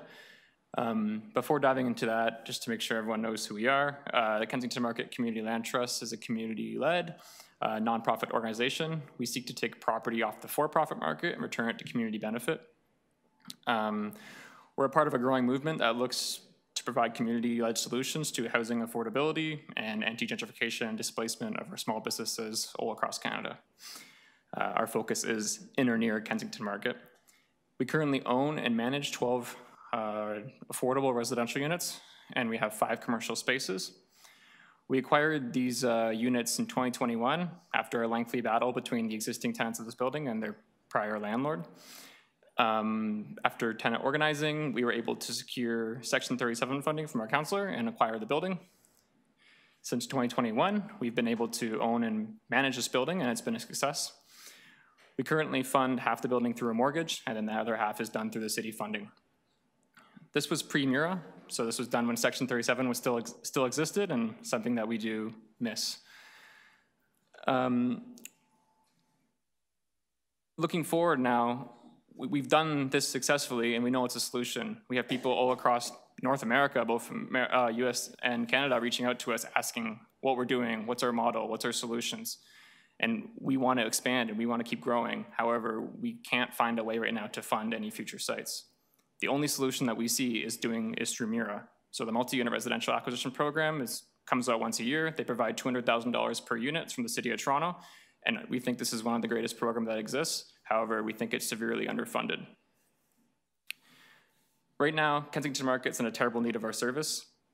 All across the city, we see housing being lost, affordable rental housing being lost. There's plenty of stats out there with varying accounts of for every new unit you're constructing, you're losing plenty more in the process to rent evictions, to displacement, to short-term rentals, to demolition, to various other means. So when we talk so much about focusing on the construction of new affordable housing, it's very, very important, but we cannot talk about that without also talking about the preservation of existing. If not, we're just digging ourselves deeper and deeper into a hole. We've been trying and lobbying to the Ontario government as well as to the federal government to create funding acquisition or to create funding for housing acquisition. Right now, the federal government and the provincial government do not have any programs for this. CMHC has funding for new construction, but there's nothing for the acquisition. So as a nonprofit in Toronto, our only source of funding right now is MURA. MURA comes out once a year. So it'll be coming out hopefully in March this year. The budget for 2024, according to the Housing Secretariat, is $11.5 million. That's about 60 units. 2023 and 2022, they did 120 and 140 units. We're talking about a housing affordability crisis. The Housing Secretariat has decided to reduce it by half. That doesn't seem like a solution to me. So I'm here today to say that we don't have any other options, that we're a grassroots organization that's providing affordable housing, and we're doing it every day. We're a staple of what can be done, but we need funding assistance. When I look at MURA today, I'm saddened to see what's happening. Housing acquisition is the fastest way to provide affordable housing. It's the most sustainable, and it's the most cost efficient. I think that the city needs to re-examine and understand what MURA can be. I think we should look at what the mayor promised in her commitment in 2023 for $100 million in MURA funding. And I think it's possible. The city received a housing accelerator fund of $471 million, with a part of it being going towards housing acquisitions. I believe in 2024, we can augment the existing $11.5 million that's shown in the Housing Secretariat budget to create a $100 million fund using the $471 million from the Housing Accelerator Fund. $100 million in MURA would result in about 500 to 600 units. MURA funds about $200,000 per unit. It sounds like a lot of money because it's a lot of money. Our housing market is a lot of money, but if you want to build new housing right now, you're looking at 450, 500 to 600,000 per unit. So in terms of that, it's still a very good deal. So with my time running up, I wanted to let you guys know that we're ready as an organization. We want to buy more, we want to preserve more, we want to do this. We have partners, we have people on the ground, we have strong community support, we just need the funding. So we really need MURA funding to be strong for next year, and I know the city has the capability, so I encourage you guys to push for it. Thank you. Okay. I'm kind of covering for my vice chair, Councillor Perks, in this. If he was here, he'd probably ask you what you understand of it. There is a challenge with MURA in that an acquisition for a building came out of it just before the budget was drafted. And then the latest tranche for the increase from the Housing Accelerator Fund came after these notes were developed. So where monies are going to be going, we asked for in a briefing note last week. So by the time we're giving our final advice, January 26th, we'll have before us a sort of a truing up of what can be contributed to MURA. But the basic $10 million a year is still going in, but if you pull out an acquisition at the wrong time, it can look like we're just depleting the fund. But I understand that briefing note will go public this week, probably Wednesday, Thursday at the latest, so that by the time we're doing the final budget, you'll know. But I'm going to make sure Councillor Perks knows about your deputation. It's meaningful, not just as a budget committee member, but as chair of planning and housing and a MURA agitator, shall we put it. Has the housing community had that discussion directly with the trusts, et cetera, yours in Parkdale, had that conversation with Housing Secretariat directly yet? No, we've heard nothing. Okay, so we'll make sure that information is getting you, particularly through the land trust, because that's such a productive and essential part of the grapevine. So we'll make sure that the information is reaching you that way. Okay, and I think that's it. I think there are no other questions. Okay, thank you so much. Yeah. I have Joy Connolly next. Yes. Hi, how are you? Okay, you know the drill. You know it's 5 minutes. Actually, you've been here when we reduced it to 3. It's 5 whole minutes. I came with a 3 and a 5 minute speech. Yeah. So thank you for the opportunity to speak. I am Joy Connolly. I'm a longtime housing advocate. I'll also just say, given the context, I'm also a homeowner and senior and taxpayer. And I have to say, I want to start by thanking the mayor and you, the budget committee, for having the guts to propose a budget that invests and protects in the things that we value and depend on from our city, from our home. So I'm not here to propose either cuts or additions to this budget, but I do want to alert you and all members of City Council to an upcoming opportunity and an upcoming challenge that could affect how our tax dollars are distributed. So the opportunity is the Federal Housing Accelerator Fund. And I understood that this funding is not already embedded in the city's budget, but when it comes, I hope you will invest a significant portion in MURA, the program that sadly was trimmed back to a measly 60 units per year. I don't need to recap everything you just heard, exactly right. Here's the upcoming challenge. Over the past couple of years, Toronto was caught off guard by an unanticipated wave of refugees. Many of those refugees landed in our shelters, in church basements, or on our streets. I believe that we are about to see a new wave of homelessness from an unexpected source. Tenants who now live in multi-tenant houses. For many years, MTHs have been the only intrinsical affordable housing for single newcomers, seniors, students, low-wage earners, and people on social assistance. So in 2022, City Council made a brave move by legalizing MTHs across the city, but it also placed a 6-room cap on MTHs in Scarborough, North York, and Etobicoke. I don't think many rooming house operators are aware of this cap, but once the penny drops, I believe we will begin to see these houses sold off or turned into chichi apartments at $3,000 and up, simply because the house can no longer generate a profit with fewer than 6 rented rooms. And the tenants who are displaced will be entering a market where $500 per month rooms are a thing of the past at the very time when other MTHs are also closing down and they will end up homeless. When it comes to public investment in legalizing multi-tenant houses, I see $25.9 million a year for MLS building and fire inspectors, largely starting in 2025, and $0 new dollars, zero, to ensure MTH tenants don't end up sleeping in the nearest park.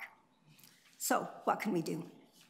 We could boost our 2025 budget to increase shelter spaces even more at a monthly cost of around $5,000 and up per bed. That's the expensive route and defeats the entire point of legalizing multi-tenant houses, which was to improve tenant safety and living conditions.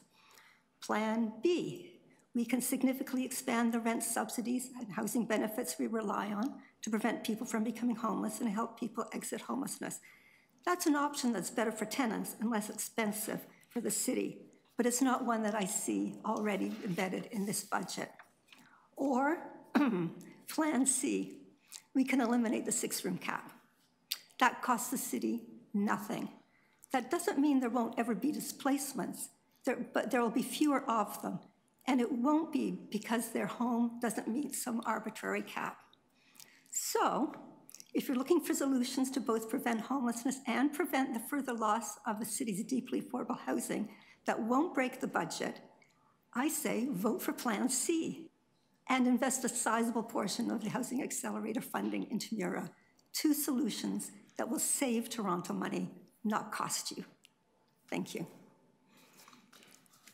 So, Joy, I'm going to ask Councillor Perks to ask you some questions so that he can use you as a proxy for Zach, who had to go, so we can get that information out there. Go ahead, Councillor Perks. So, thank you for your advice on this, Joy, and all the advice you've given me over the years. It's been incredibly helpful, and I look forward to still more. So, the Housing Accelerator piece that you were talking about, so I want to be really clear. You think an appropriate use of that would be in those instances where we've got a multi-tenant home, the owner doesn't want to make the investments, whatever, we purchase. Is that? Doesn't have to be a multi-tenant home. In general. In general. This is the deal. The most affordable housing is the one that's already built. Yes. That's right. Okay. So to stretch your money, yep, that's where I would put it. Are you familiar with the province of British Columbia recently introducing its own acquisition fund? No, I'm not. Yeah, it might be worth looking up. Look at this, I'm giving you advice. Okay. Do you think other orders of government, the federal and provincial government, should match at least the amounts that the city is putting into acquisition of the least expensive way to keep people from being homeless, which is acquiring already built low rent units? Won't get any argument from me. There we go. Thank you very much, Joy. Perhaps you want to also ask her if she was aware that while these books were already done, there's every intention to use some housing accelerator funds to fortify Mira. I'll ask it in my own words. Were you aware that the recent announcement of the housing accelerator was not included in this budget because it came after the documents had been finalized? I haven't seen anything post-revelation of the budget. Thank you very much. Stay tuned.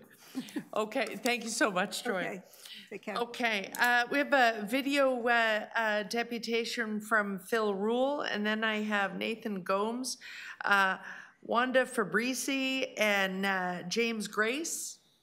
I hope I'm not wrecking those names, but Phil I can get correct every time. Phil Rule is online, I think. Oh, he's not connected yet. Okay. So I'll leave that and we'll go back. Is Nathan Gomes online? Because I don't see him here. Oh, okay. And then Wanda for Fabrici or Fabrici? Oh, she is online. Wanda, are you connected?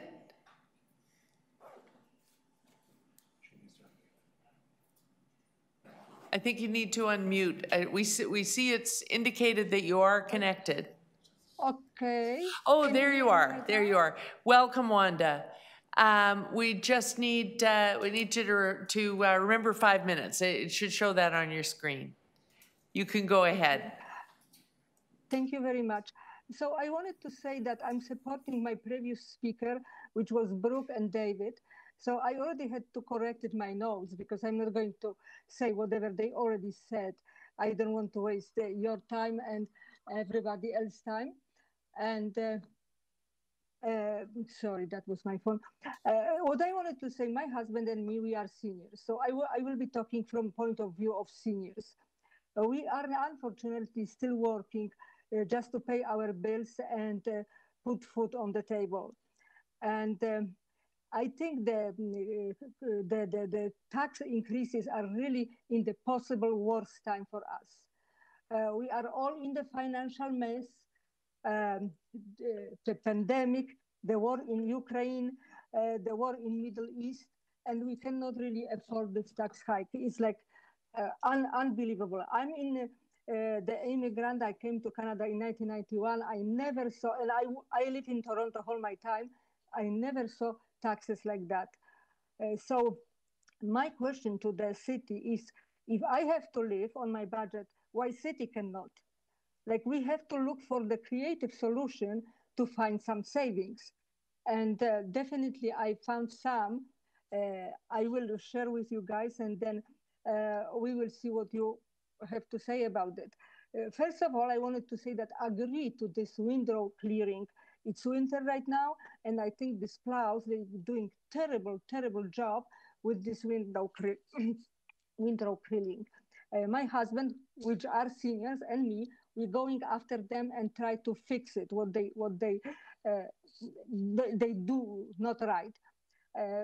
I would even go further. And 13 years ago, I wrote the emails to, at that time, it was Rob Ford, and to my counselor, Michael Thompson, about the sidewalk clearing. This is really done very badly. And we always have to clean anyway. When the plow goes on the sidewalk, they just compact the snow. So we have ice. We have ice, and then it's very difficult to walk on it. And you can see whoever clean the residents, if they clean, it's much better than whatever the city did. I can see that my time is still half, so I will go further with my other solution for the city. On my street and on other streets which I walk, you can see the park cars for hours, more than 3 hours for sure, during the day and sometimes even whole nights. If city can send the officers to ticket these cars, this is the savings. This is really like income for the city. And then I'm shocked regarding the buses because somebody was complaining about buses that they are not up to their expectation. I live close to the Kennedy and 401 intersection. And now we have one lane of Kennedy taken by buses, painted in red, so nobody can use it. The traffic jams are terrible. Everybody is doing the shortcut through my street, which is a residential street, 30 kilometers per hour. They going like 60 most of the times. And then these buses are running empty. If I see 1 or 3 people, that's empty in my opinion. So this is such a waste of money. I think somebody should check and do some analysis when these buses should run, so they are full of the people, not running empty. The other thing which I noticed, the street renaming issue, this is such a waste of money. Like, why we have to rename the streets and waste millions of dollars of it? And the other thing, Mayor Chow, she was proposing to raise the budget for library. My daughters, they told me that nobody uses libraries anymore. Everybody is in the computer and internet. And then library, they even get hacked. So like, this is really not working. I think we should really introduce the user fees for the city services, so people, they would really appreciate the services the city is giving to them. And I have one more thing, that seniors and low-income people cannot really afford these taxes, and maybe they should be done by the income tax instead of by the house, which maybe we have to lose. So unfortunately, yeah, I'm going to have to get you to wrap up now. So I'm wrapping up. I didn't say everything, but I said what I wanted to say. Okay, thank you very much, Wanda. Are there any questions of the deputant? See, there are no questions, Wanda, so thank you so much for your deputation. Oops. Okay, I have James Grace next. There we are. And while James is coming up, after James, I will go to back to online. I have Mohammed Rashid after that, Jacinta McDonald, and Dan Eng. James, you have 5 minutes. Go ahead. Thank you. Yeah. Madam Chair, councillors, ladies and gentlemen, thank you for allowing me to speak today. My name is James Grace. I am here representing my fellow residents who reside on Oriole Parkway in Toronto Midtown. Thank you. I was on the thing with the city. I just finished. Sorry, we need to disconnect just once. Sorry, let me pause your time. I'm sorry, we've heard the deputation and we don't have any more questions, so you can listen to the meeting, but you must mute. Oh, she's off. Okay. Okay. Go ahead. There you go. Thank you. I know that you have a very difficult job trying to decide how to spend the taxpayers' money to service all the needs we have in the city. I know that you're trying to find savings within the existing budget and divert funds to other needs. That's the reason I'm here today. There's a project being scheduled for our street that, if halted, could potentially save the city millions of badly needed dollars. I have filed a petition with your committee, which was signed by 78% of the dwellings on the street, and I'm not sure if you received that or not. Well, we generally get all the petitions at wrap-up. Okay. Yeah. I'll continue then. Let me explain. Okay. Oriole Parkway between Chaplin and Eglinton Avenue currently has a median separating the east and west sides with occasional raised planters. There is a scheduled project to resurface this minor arterial roadway, which we all agree is repairs are definitely needed. My efforts deal with the extras. The project also includes tearing up the current drive-over median and replacing it with a new curved median supporting greenery and trees. This curved median would also impair emergency vehicle access, increase congestion, and reduce available street parking. As a retired CPA with over 30 years experience in construction, including infrastructure and road, I am confident that the replacement of this median will be $2 to $3 million.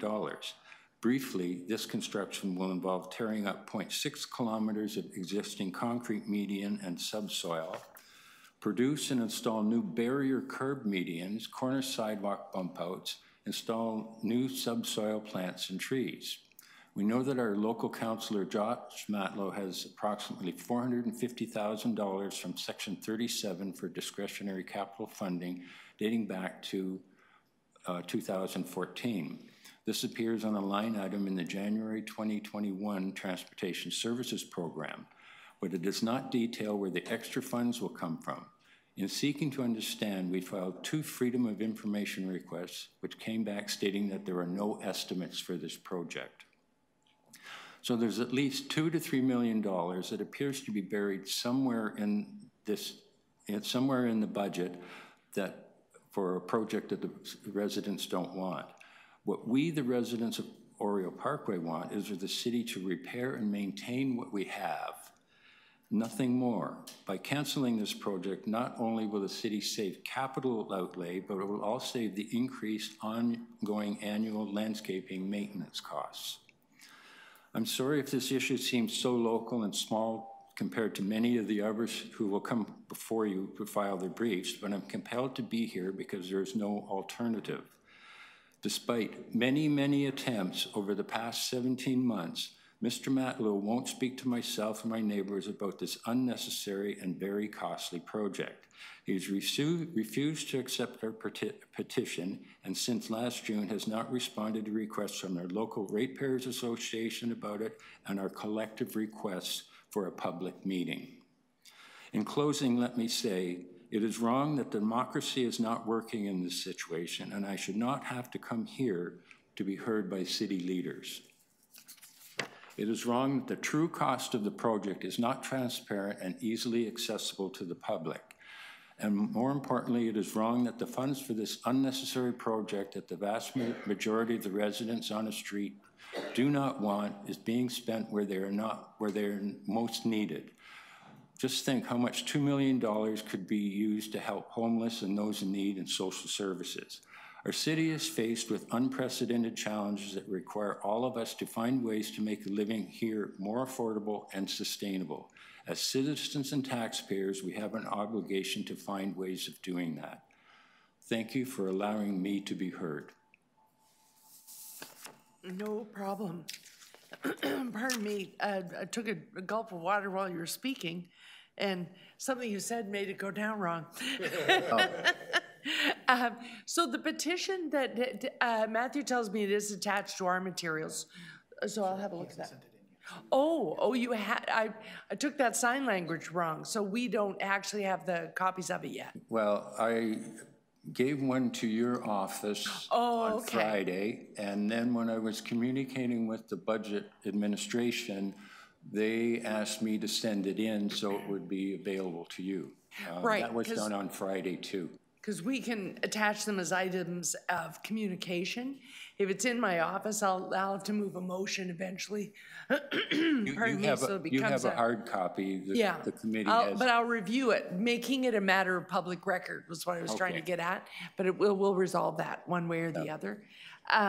So this would be a capital project with Section $37. For the tearing and replacing the median, operational for the increased ongoing maintenance costs on the median. Right, and to tell you the truth, in the past, I've been there 21 years, and I think I've seen maintenance crews out there 2 times, both in the past year and a half. And is this is the chunk, which street is this? Is this Oriole Parkway. This is the one that's on Oriole Parkway, not the one there's a skinnier median that trucks sometimes park on over on Upper Young Boulevard, but you're talking about the Oriole Parkway. We're Oriole Parkway, south of Eglinton, north of Chaplin Crescent. Yes. Okay.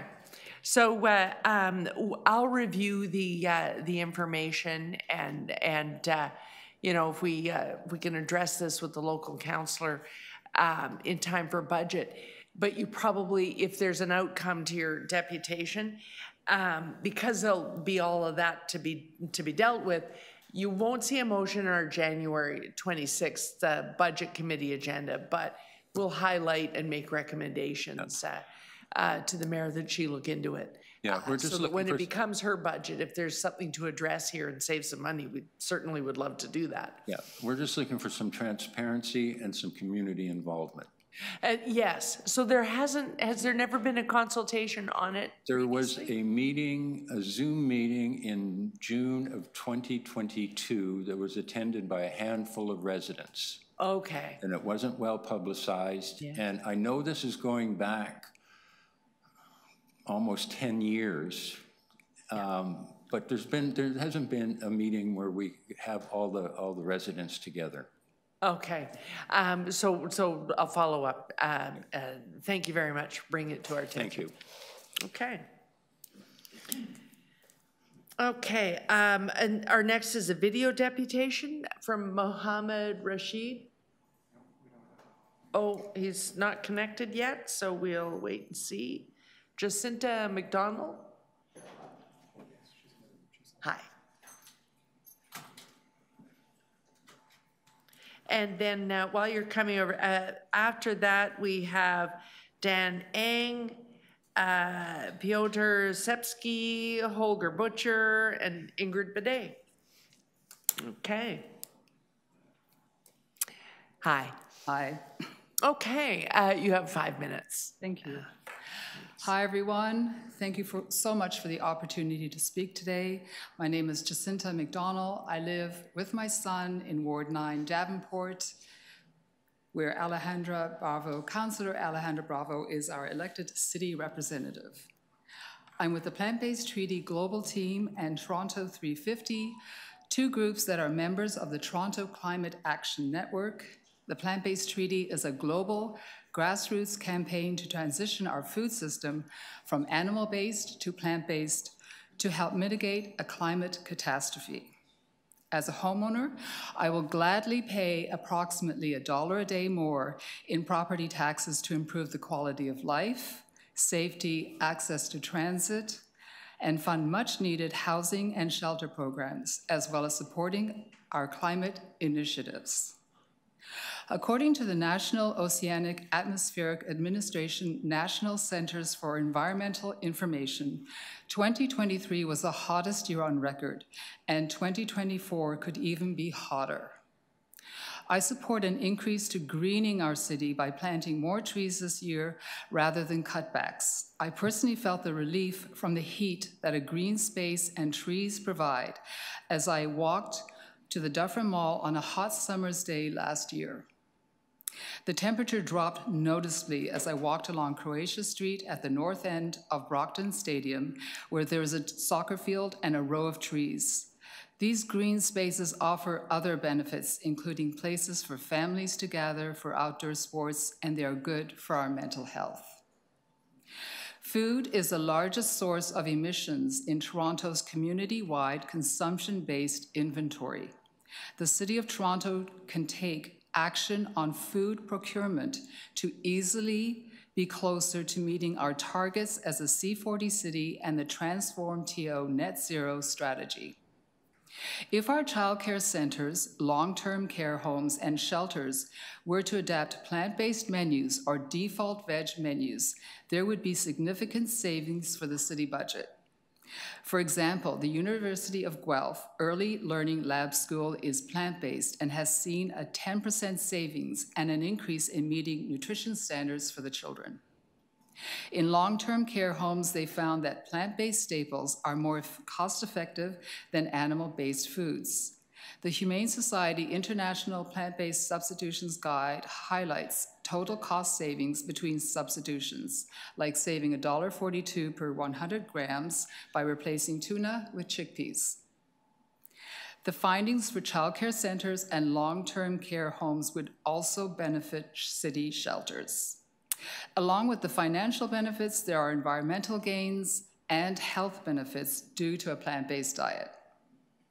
I respect all that the city has accomplished so far in setting up Transform TO and responding to the climate emergency by approving the Net Zero by 2040 plan in 2021. In order to meet our goals, we need a transit system that is once again admired around the world. Fully funding the Scarborough Busway needs to be a part of this year's budget. I would like to thank Budget Chair Shelley Carroll and everyone on the Budget Committee. All of your hard work, probably during the holiday season, is much appreciated. The budget consultations and town halls have been informative. Many thanks to Mayor Olivia Chow and the city councilors who hosted one. I will be watching the voting process on the city budget. Well, yeah, some mind more than others. Any questions? Seeing none, thank you so much. Thank you so much. Okay, Dan Eng, is that in-person deputation? Is that an online deputation? Okay, we don't see him yet. Is this Peter Sepsky or? Oh, here he is. You're gonna have to tell me how to pronounce your name. Well, like first time it was good, yeah, like and now you changed to English. So I do use the O. No, like first time it was Piotr, and that was amazing. Okay, yeah, okay, I'm thank going you very back much. to it. Thank you very much. You bet. See you in 5 minutes. Welcome. Thank you. Hello, everybody. In the 2024 budget, I'd like to see investment in accessible public transit, Vision Zero, shelters, and affordable housing. I'm confident that a substantial portion of the money to pay for these priorities is in the budget that we already have. One place to look for savings is in the City of Toronto's fleet of vehicles. Savings can be found by making sure that the right size of vehicle is procured for the duties required. This would also help the city meet its Transform TO goals. According to data from Toronto Green Fleet Report from 2023, the city operates 10,000 motor vehicles. This fleet produces 40% of the city's carbon emission. Right sizing of this fleet needs to happen if Toronto is to achieve net zero carbon emission by 2040. Because of the budget pressures, we should move even faster with transforming this fleet. One city-operated vehicle that should be right-sized is the Ford Explorer SUV, used by Toronto Police, TTC constables, and fire department. Ford's official Canadian website puts the cost of one Ford Explorer hybrid SUV at around $55,000 before tax. This is a premium, large, and inefficient car that burns 11 liters of fuel for every 100 kilometers. This is unsustainable. Vehicles that are better in every possible way are currently available at lower prices.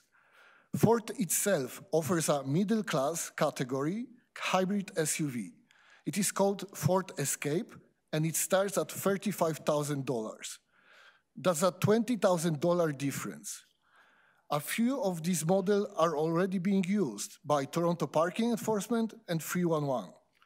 This car burns 5 liters of fuel instead of 11 liters to travel 100 kilometers.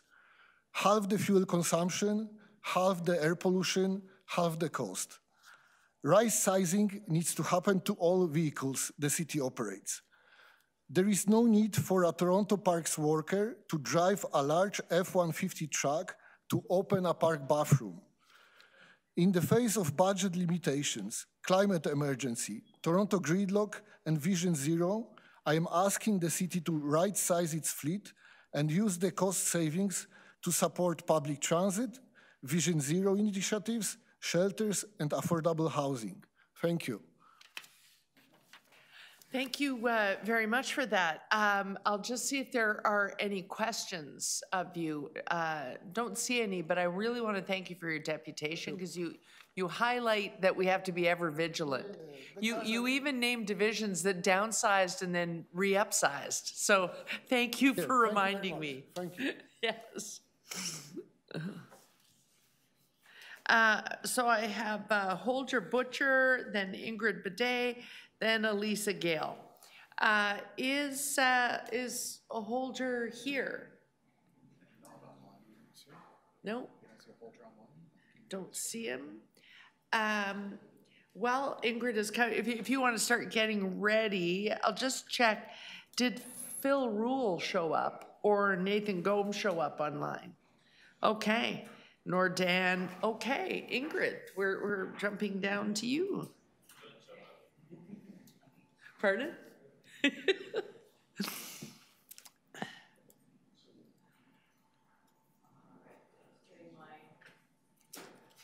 No problem. There's a couple of people who didn't show up, so we definitely, we can manage it, yeah.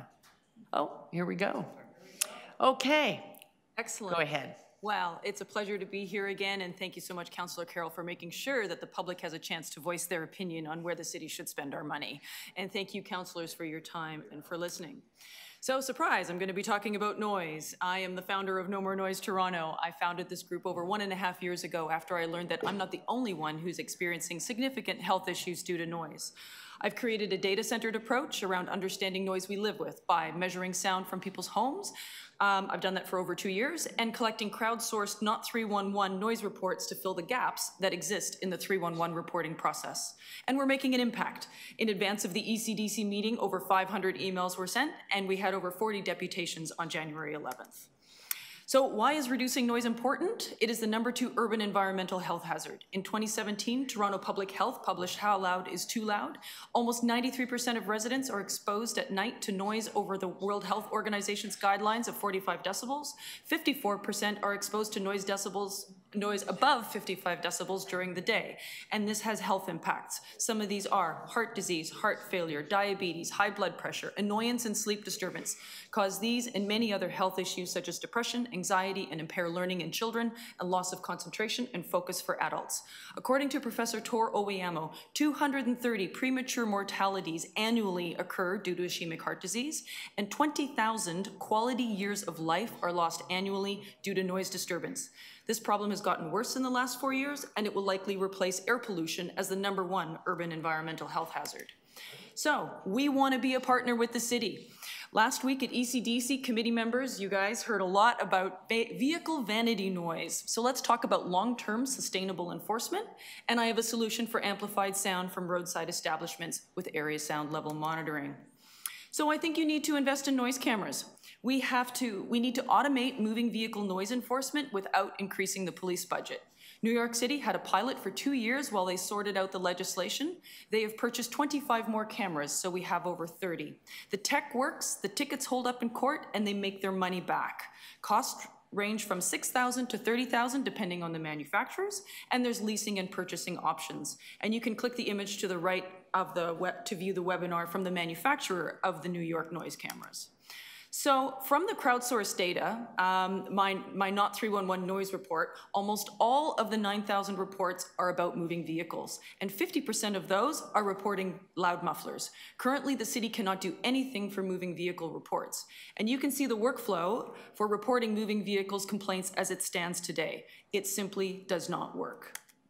So, from my week-long measurements, I have been able to estimate peak noise event exposures. With the help of Esri Canada, we performed a buffer analysis. And in 2021, over 665,000 people live within 750 meters of a highway. They suffer with over 42 noise spikes in 24 hours. And over 1.2 million people live within 100 meters of an arterial road. They have 142 noise spikes in 24 hours. Over 66% of Toronto residents are constantly assaulted by noise at all hours of the day. The city needs to invest in noise cameras so everyone can have a better sleep. I also think we need to become a smarter city and invest in sound level monitoring. Noise occurs 24 hours a day. While more bylaw officers would help, we need process improvements to reduce tension and increase efficiencies. Area sound level monitoring, not audio, is possible. The sensors plug into the top of streetlights. The city already has licenses for this software, and the cost is equipment and installation, $1,000 to $10,000. To the right is a video of the Netherlands on how they have used sound level monitoring in their cities. So there are a number of benefits with sound level monitoring. Real-time measurements displayed on bylaw officers' screens for efficient and timely responses establishes a baseline measurement for sound levels in the city. There's no need to enter homes of people who have reported amplified sound from establishments after 11 p.m. And this helps to ensure the success of the night economy in existing and new areas for operators and residents alike. Sound needs to be managed at the street in the public space. And reducing noise supports all of these city programs and initiatives. So I recommend that the city implements a noise camera pilot program and a sound level monitoring program immediately. And this is all to create a better Toronto by reducing noise. Thank you. Okay, we will try. Are there any questions, Councillor Sachs? Yeah, Ingrid, thank you again for another excellent presentation, and really you do so much for the city with all your volunteer work. What would this cost? And so I tried to get costing from the manufacturers that I'm in touch with, and they are very hesitant to supply that because it depends on the number, it depends on the manufacturer, there's a competitive bidding process, but really sound level monitoring is quite inexpensive as I understand, so under $10,000 for one is what I'm estimating. That's what I saw online, but the noise cameras, there's a couple manufacturers that I am in touch with. The SoundView ones are the more expensive ones that the New York City uses, and they run about $35,000 US. And then there's another manufacturer out of the US, and they're starting at $6,000. But again, that technology is not as, I don't want to say it's not as proven, but it's just not as far along or hasn't been used as much as the SoundView cameras. Apparently, New York City makes their money back from the noise cameras that they use. That's where I was going. If you can get some information from us showing that this pays its way, give it to me, I'll see what I can do. I thank you very much. I will do my best. Okay. Councillor Moyes, did you want to follow up? Thanks for coming in. I know we had this discussion already at committee, and I believe staff is actually going to come back with a report, I think, at some point. They said they'll look into it, so. Yeah, I did have, so there were some questions regarding, why the city might be hesitant. Yeah. I did have that webinar on Thursday, and there were city staff present. There was also some councillors. Councillor Ainsley attended, which was great, and we had a quick discussion afterwards. So I'm all open for sharing information and to seeing what we can do. I understand that the province also needs to come alongside. So my understanding is that while New York City figured out the legislation, they did a pilot program because the legislation doesn't need to be changed for a pilot. So we could potentially do a pilot quickly while we figure out the other details. Thank you. Thank you. Okay. And that I can save my questions for another day in economic development because it'll be coming. I'll be there. Okay. Thanks so much, Ingrid. Thank you. Okay, so Holger never showed up? No Holger, no Danae. Okay, so who do I have remaining? Elisa Gale, Michael Rosenberg, I know is here, Edna Norty, and Nora Rahman. We finished late before. We're going to be able to catch up the time we robbed the clerk's office of by getting done a little ahead. Elisa Gale, yeah. Hi. You bet. And this opportunity to speak. My name is Elisa Gale, and I'm a member of Jews Who No to Genocide, Independent Jewish Voices, and United Jewish People's Order. I'm also a health worker in Toronto. Thank you again for the opportunity to speak, and I do want to recognize that we're on the lands of the Haudenosaunee, Anishinaabeg, Wendat, and Mississaugas of the Credit First Nation. We, all of us, are on stolen lands, and we connect those struggles in our solidarity with all Indigenous people. I'm here echoing loudly the messages I think that we are all hearing recently, which is that we reject the myth that the police keep us safe and amplify the voices from countless communities that the police cause harm. Today, I keep in heart and mind the families and loved ones of Sammy Yatim, Edmund Yu, Regis Korchinski-Paquette, and the many racialized people who've been killed by Toronto police. Not surprisingly, we are seeing the cops use a typical tired playbook, using fear to elicit support for their obscene budget and to justify their existence. They criminalize our neighbors, Black, Brown, Indigenous people, unhoused folks, sex workers, people in emotional crisis, poor people, and people using safe injection sites. We say enough to racial profiling and surveillance, and enough to using our tax dollars to fund state violence. We also say enough to Toronto Police's violence to silence dissent and criminalize pro-Palestinian peaceful rallies to protest the ongoing Israeli genocide and ethnic cleansing in Gaza. I've been participating in the beautiful Palestinian-led demonstrations, and we all, including families with small children, walk past lines and lines and lines of militarized cops and cops on horses. They are not there to keep us safe. They are there to intimidate, surveil, and terrify people. In essence, they are trying to silence free speech. We've also witnessed egregious and obvious overreaches, including the shocking early morning raids of 11 lifelong peace workers who were simply posturing, and the police brutality when they used a knee on the neck of a Palestinian solidarity protester on December 10th, 2023. These cops are not bad apples. This is who they are, and this is what our tax dollars are funding. They are upholding white supremacy, anti-Palestinian, anti-Arab racism, and anti-Muslim hate. And also let me say these police intimidation and violent tactics are not working because Palestinians and Jews and all people of conscience will continue to show up in the streets. The police are also weaponizing anti-Semitism and anti-Semitic hate crimes to as another justification to increase the police budget. The use of accusations of anti-Semitism as a strategy to suppress condemnation of Israel's apartheid and genocidal regime have been promoted by the Israeli government and organizations like B'nai B'rith and CIJA for decades. B'nai B'rith and CIJA claim to speak for all Jews, as if we are a monolith community. And it was deeply concerning to hear the CIJA deputation earlier, the idea that the Center for Israeli and Jewish Affairs, that Israel has a voice at our deputations and pretending and claiming to represent all Jews is deeply offensive as a Jew. It is also deeply concerning that they are claiming that we are all worried about going to school and to work. And I live downtown, and I work up at Bayview and Lawrence, and I never experience any anti-Semitism and walk around quite safely. The only fear that I do have experienced is Zionist counter-protesters and cops at demonstrations. 2 weeks ago, I was demonstrating, and a cop continuously rammed his bike into me, knocking me off balance over and over again. He and his fellow cops thought this was very funny, and he even made an anti-Semitic comment. It was Palestinian, Arab, and fellow protesters who helped and supported me.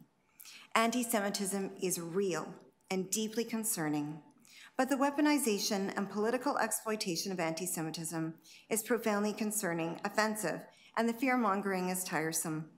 The deeply concerning hate crimes in our city are in fact the police violence against Black, Indigenous, unhoused, trans people, sex workers, MAD community members, and Palestinian protesters. And I'm also not sure how letting people freeze on the streets of Toronto or allowing the overdose crisis to continue, why are those not called hate crimes?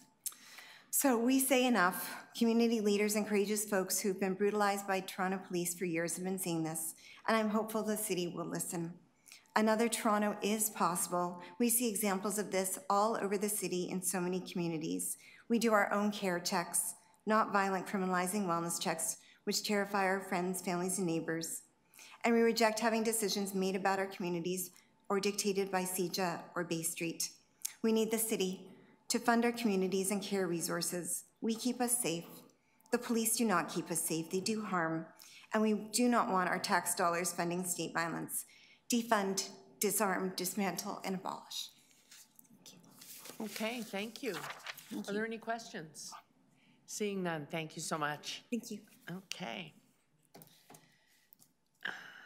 So Lisa, I have Michael Rosenberg.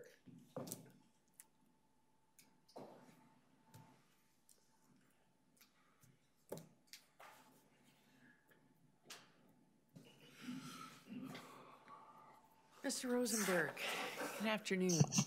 Okay, hello, I'm Michael Rosenberg.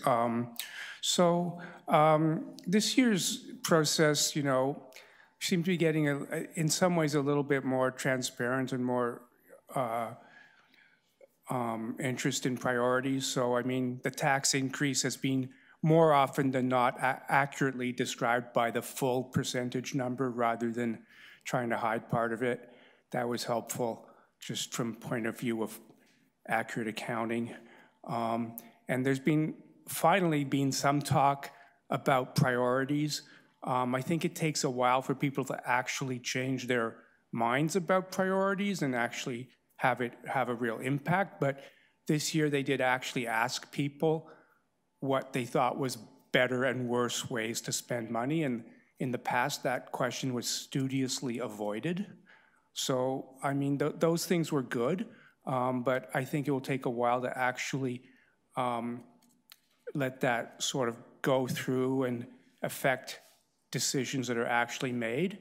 I think we need to get to the specifics now, we need to really apply that to technology. About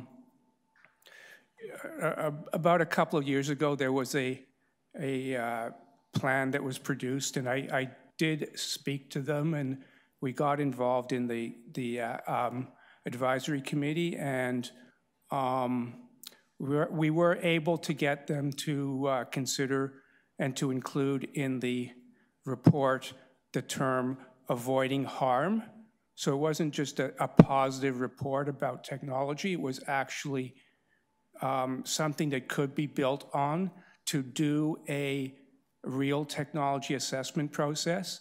I think we're still a long way from viewing technology from an assessment point of view, and it still seems to mostly come down to just whatever catchphrases happen to be attached to it. I don't think that's going to do in the long term. You know, people are certainly starting to be aware that the technology of artificial intelligence is really a major thing, and it's here. But it still seems like people are trying to avoid thinking of what the real consequences are. The negative real consequences and the fact that it is actually a real danger is something that, you know, people from the early days of the computer industry predicted. And it's only in the last few decades that people decided to forget about that and only look at the positives. That was a big mistake. But this is the idea that there is something dangerous going to happen is not something to be disbelieved. It's what people have always known. And it should be taken seriously, and we should start looking at where we're going with this. And we don't always need to just listen to the immediate, oh, we can do something with this technology. That doesn't take into account the fact that you're accelerating the future development of something that you will eventually not be able to do something with.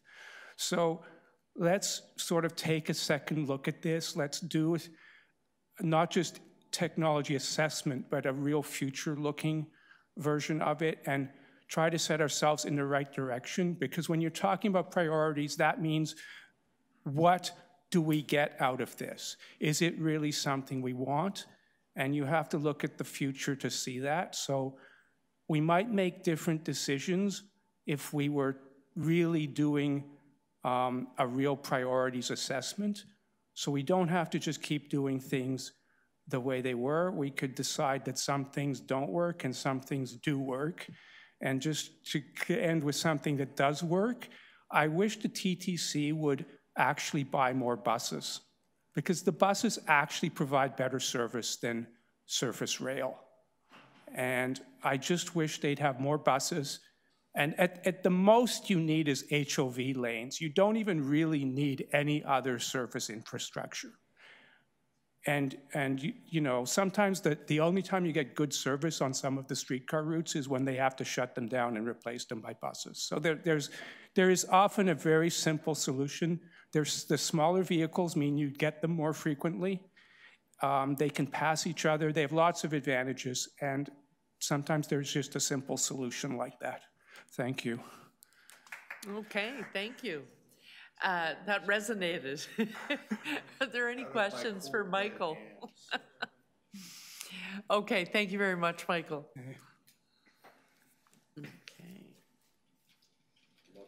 Okay. So we just have, we have a couple more, and then I'm going to go back up over the list, because there are some people who weren't online at the beginning who may have turned up. So I have Edna Norty, and then I have Nora Rahman. You only waited for hours and hours.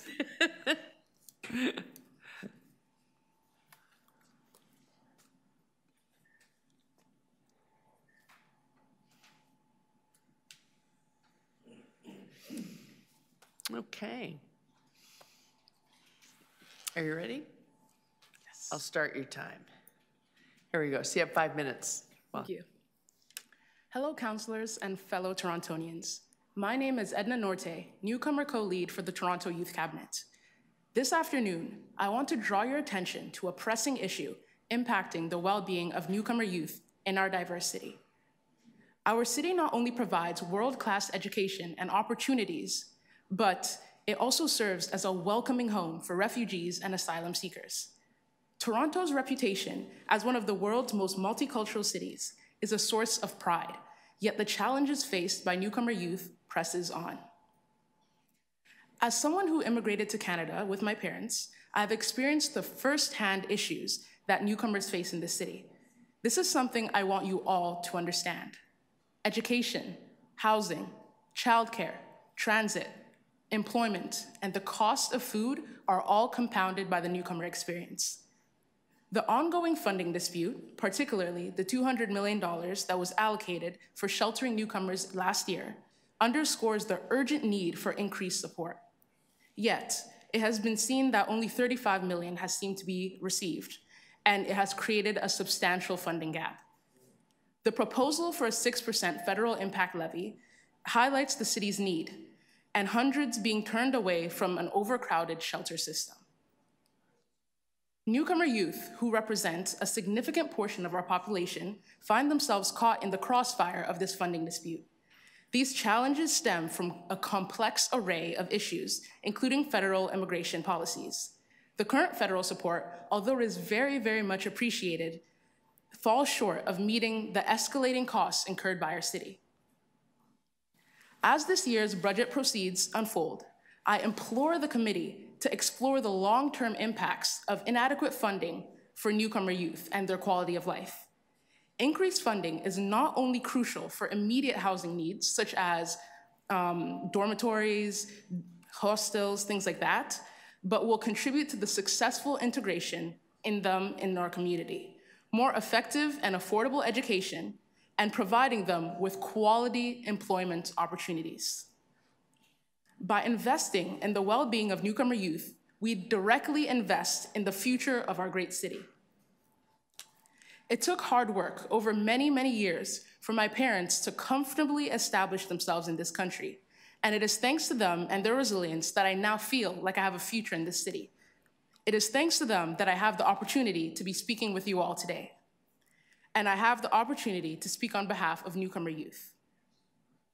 The political, social, and economic landscape is constantly shifting in our city, and we have to work fast to support the newcomer youth. Our newcomer working group at the Toronto Youth Cabinet is home to many newcomer youth from diverse experiences, backgrounds, and walks of life. But we all agree that there aren't nearly enough resources and supports available for newcomer youth. Things like the Toronto Fun Guide, the Toronto Public Library Systems, community centers, and newcomer kiosks are all contributing a large part to the supports, but we need more. It is the job of a city that prides itself in welcoming everyone to ensure that no one regrets coming here. But unfortunately, largely due to the funding for newcomer youth in this city, many people are starting to feel this way. It is with a budget like this year's that we can make a difference in the lives of Torontonians. I urge the committee to consider the issues of funding and support for newcomer youth. Increased funding, particularly in the areas of youth-specific programming, is paramount to addressing the immediate challenges. This is not an easy issue, and we are in some uncertain times. I acknowledge all that the city has already done in terms of programming, resources, and support, but we can always do more for our most vulnerable youth. Thank you so much for listening, and I would be happy to answer any questions. Thank you for Stay coming right in. there, Edna. Councillor Moyes. Thank you for coming in today and deputing. You know, it was a week today that the mayor and Councillor Carroll and I went to Covenant House to go in and meet the residents there and to see what programs they have in that facility. It's the largest youth shelter in the country. And I was just shocked to see that 90% of the youth that lives there were Black, but more shocking, or it's equally as shocking, 55% were refugees. And also, too, they turn people away every night, and so the city actually provided funding to Covenant House to add 40 cots in their gym. So my question to you is, again, this is part of the housing crisis we're in, and you know the discussion we're having, but what role can other levels of government play in this? Like, how do we make that more visible, you know, and forward-facing? Because to me, it is very troubling, and I'm going to say a crisis almost. Because I know, and again, I'll say it here again, like the way that I'm sure families and kids were treated in Ukraine when they came here versus how when they come from the continent of Africa is very different. And those kids, you know, end up in a shelter in the core of the city. I know it's a loaded question, but you respond how you'd like. What I will say to that, though, is a lot of people have many different experiences when it comes to housing and shelter and things like that. But to be able to increase the issue to different levels of government to actually get it addressed, I think that is where we ourselves have to step in and be able to advocate, which is why I'm happy that I'm able to speak with you all. Knowing that shelters are turning people away, the disproportionate amounts of certain cultures and ethnicities found in these places is extremely concerning. And I don't understand why the issue is not being addressed at this point.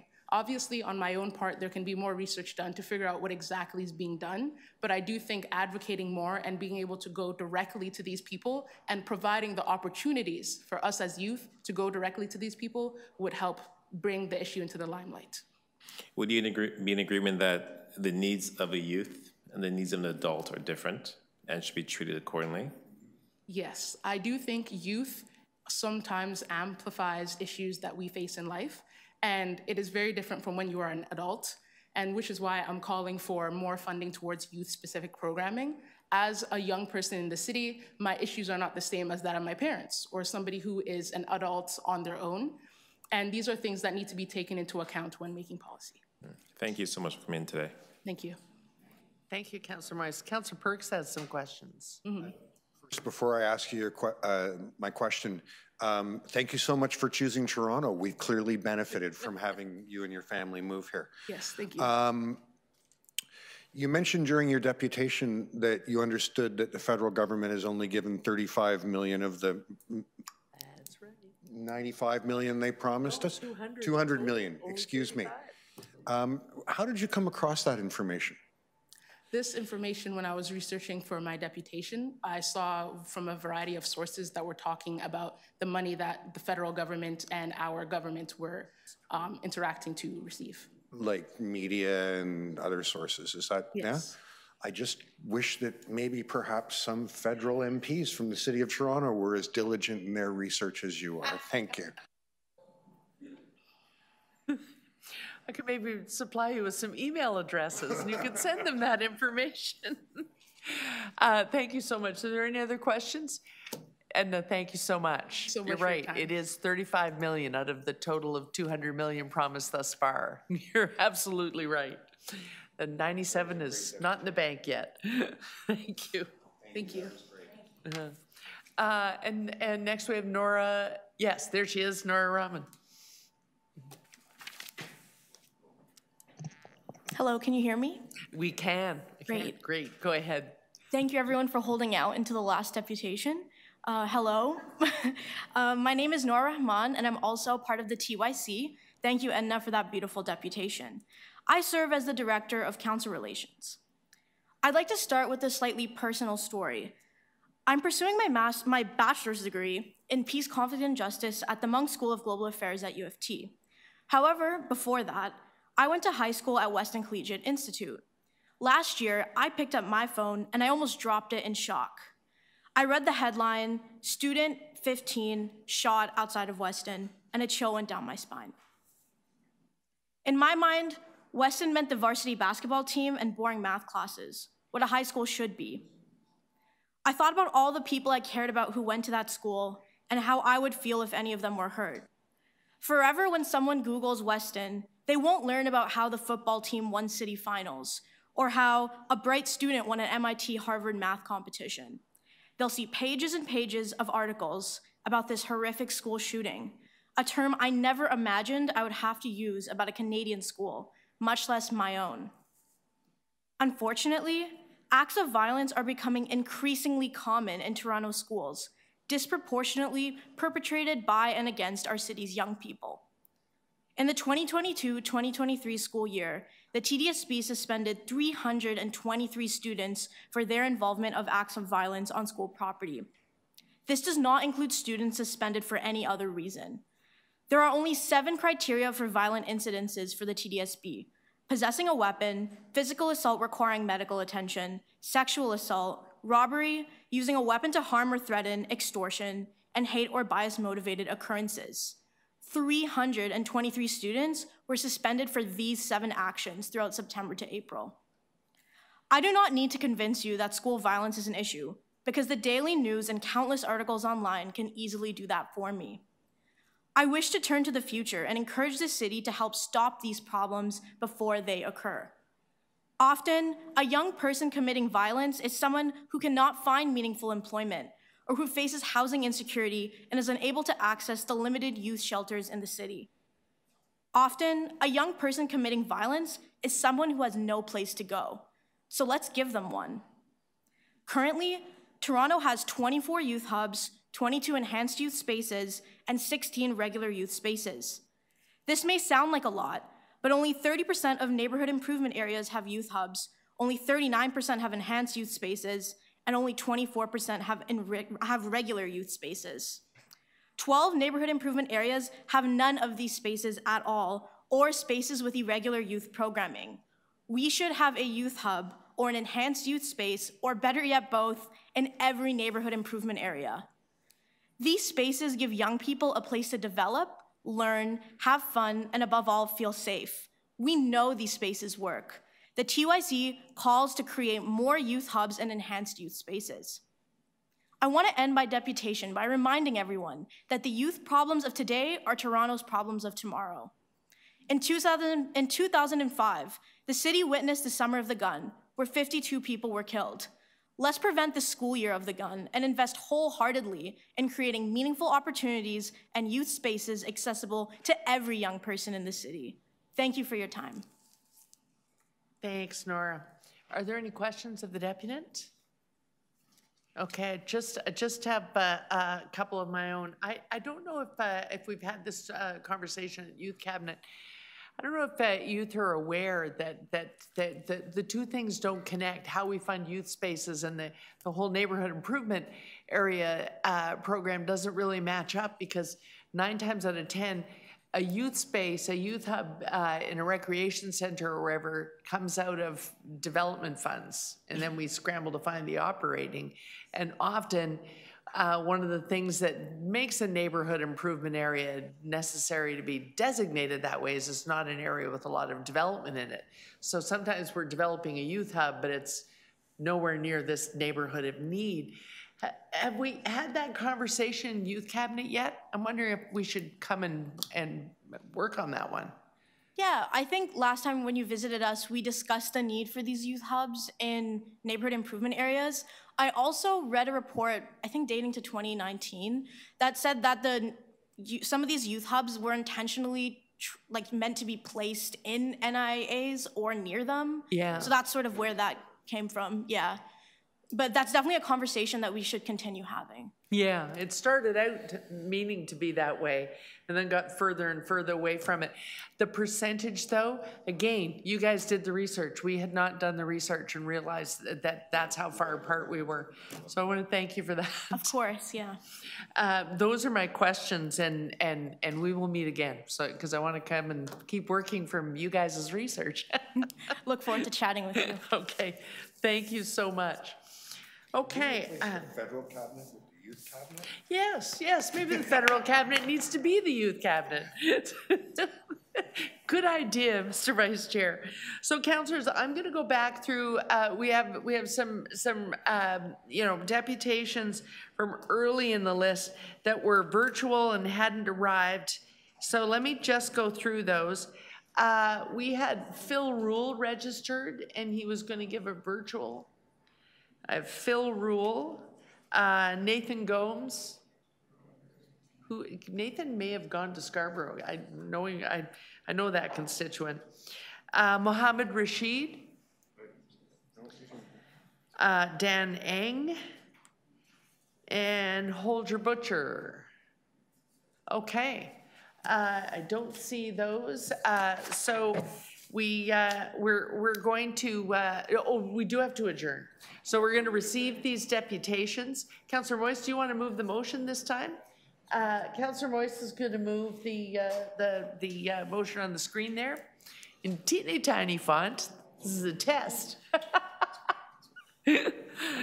Okay, all in favor? Opposed? That is carried. So councillors, because you're getting this extra 30 minutes, yes, but you're getting it back, which is why we all have to be here with bells on, because the list this evening is a long one. So we've got to be here 6 sharp. Okay. Thank you.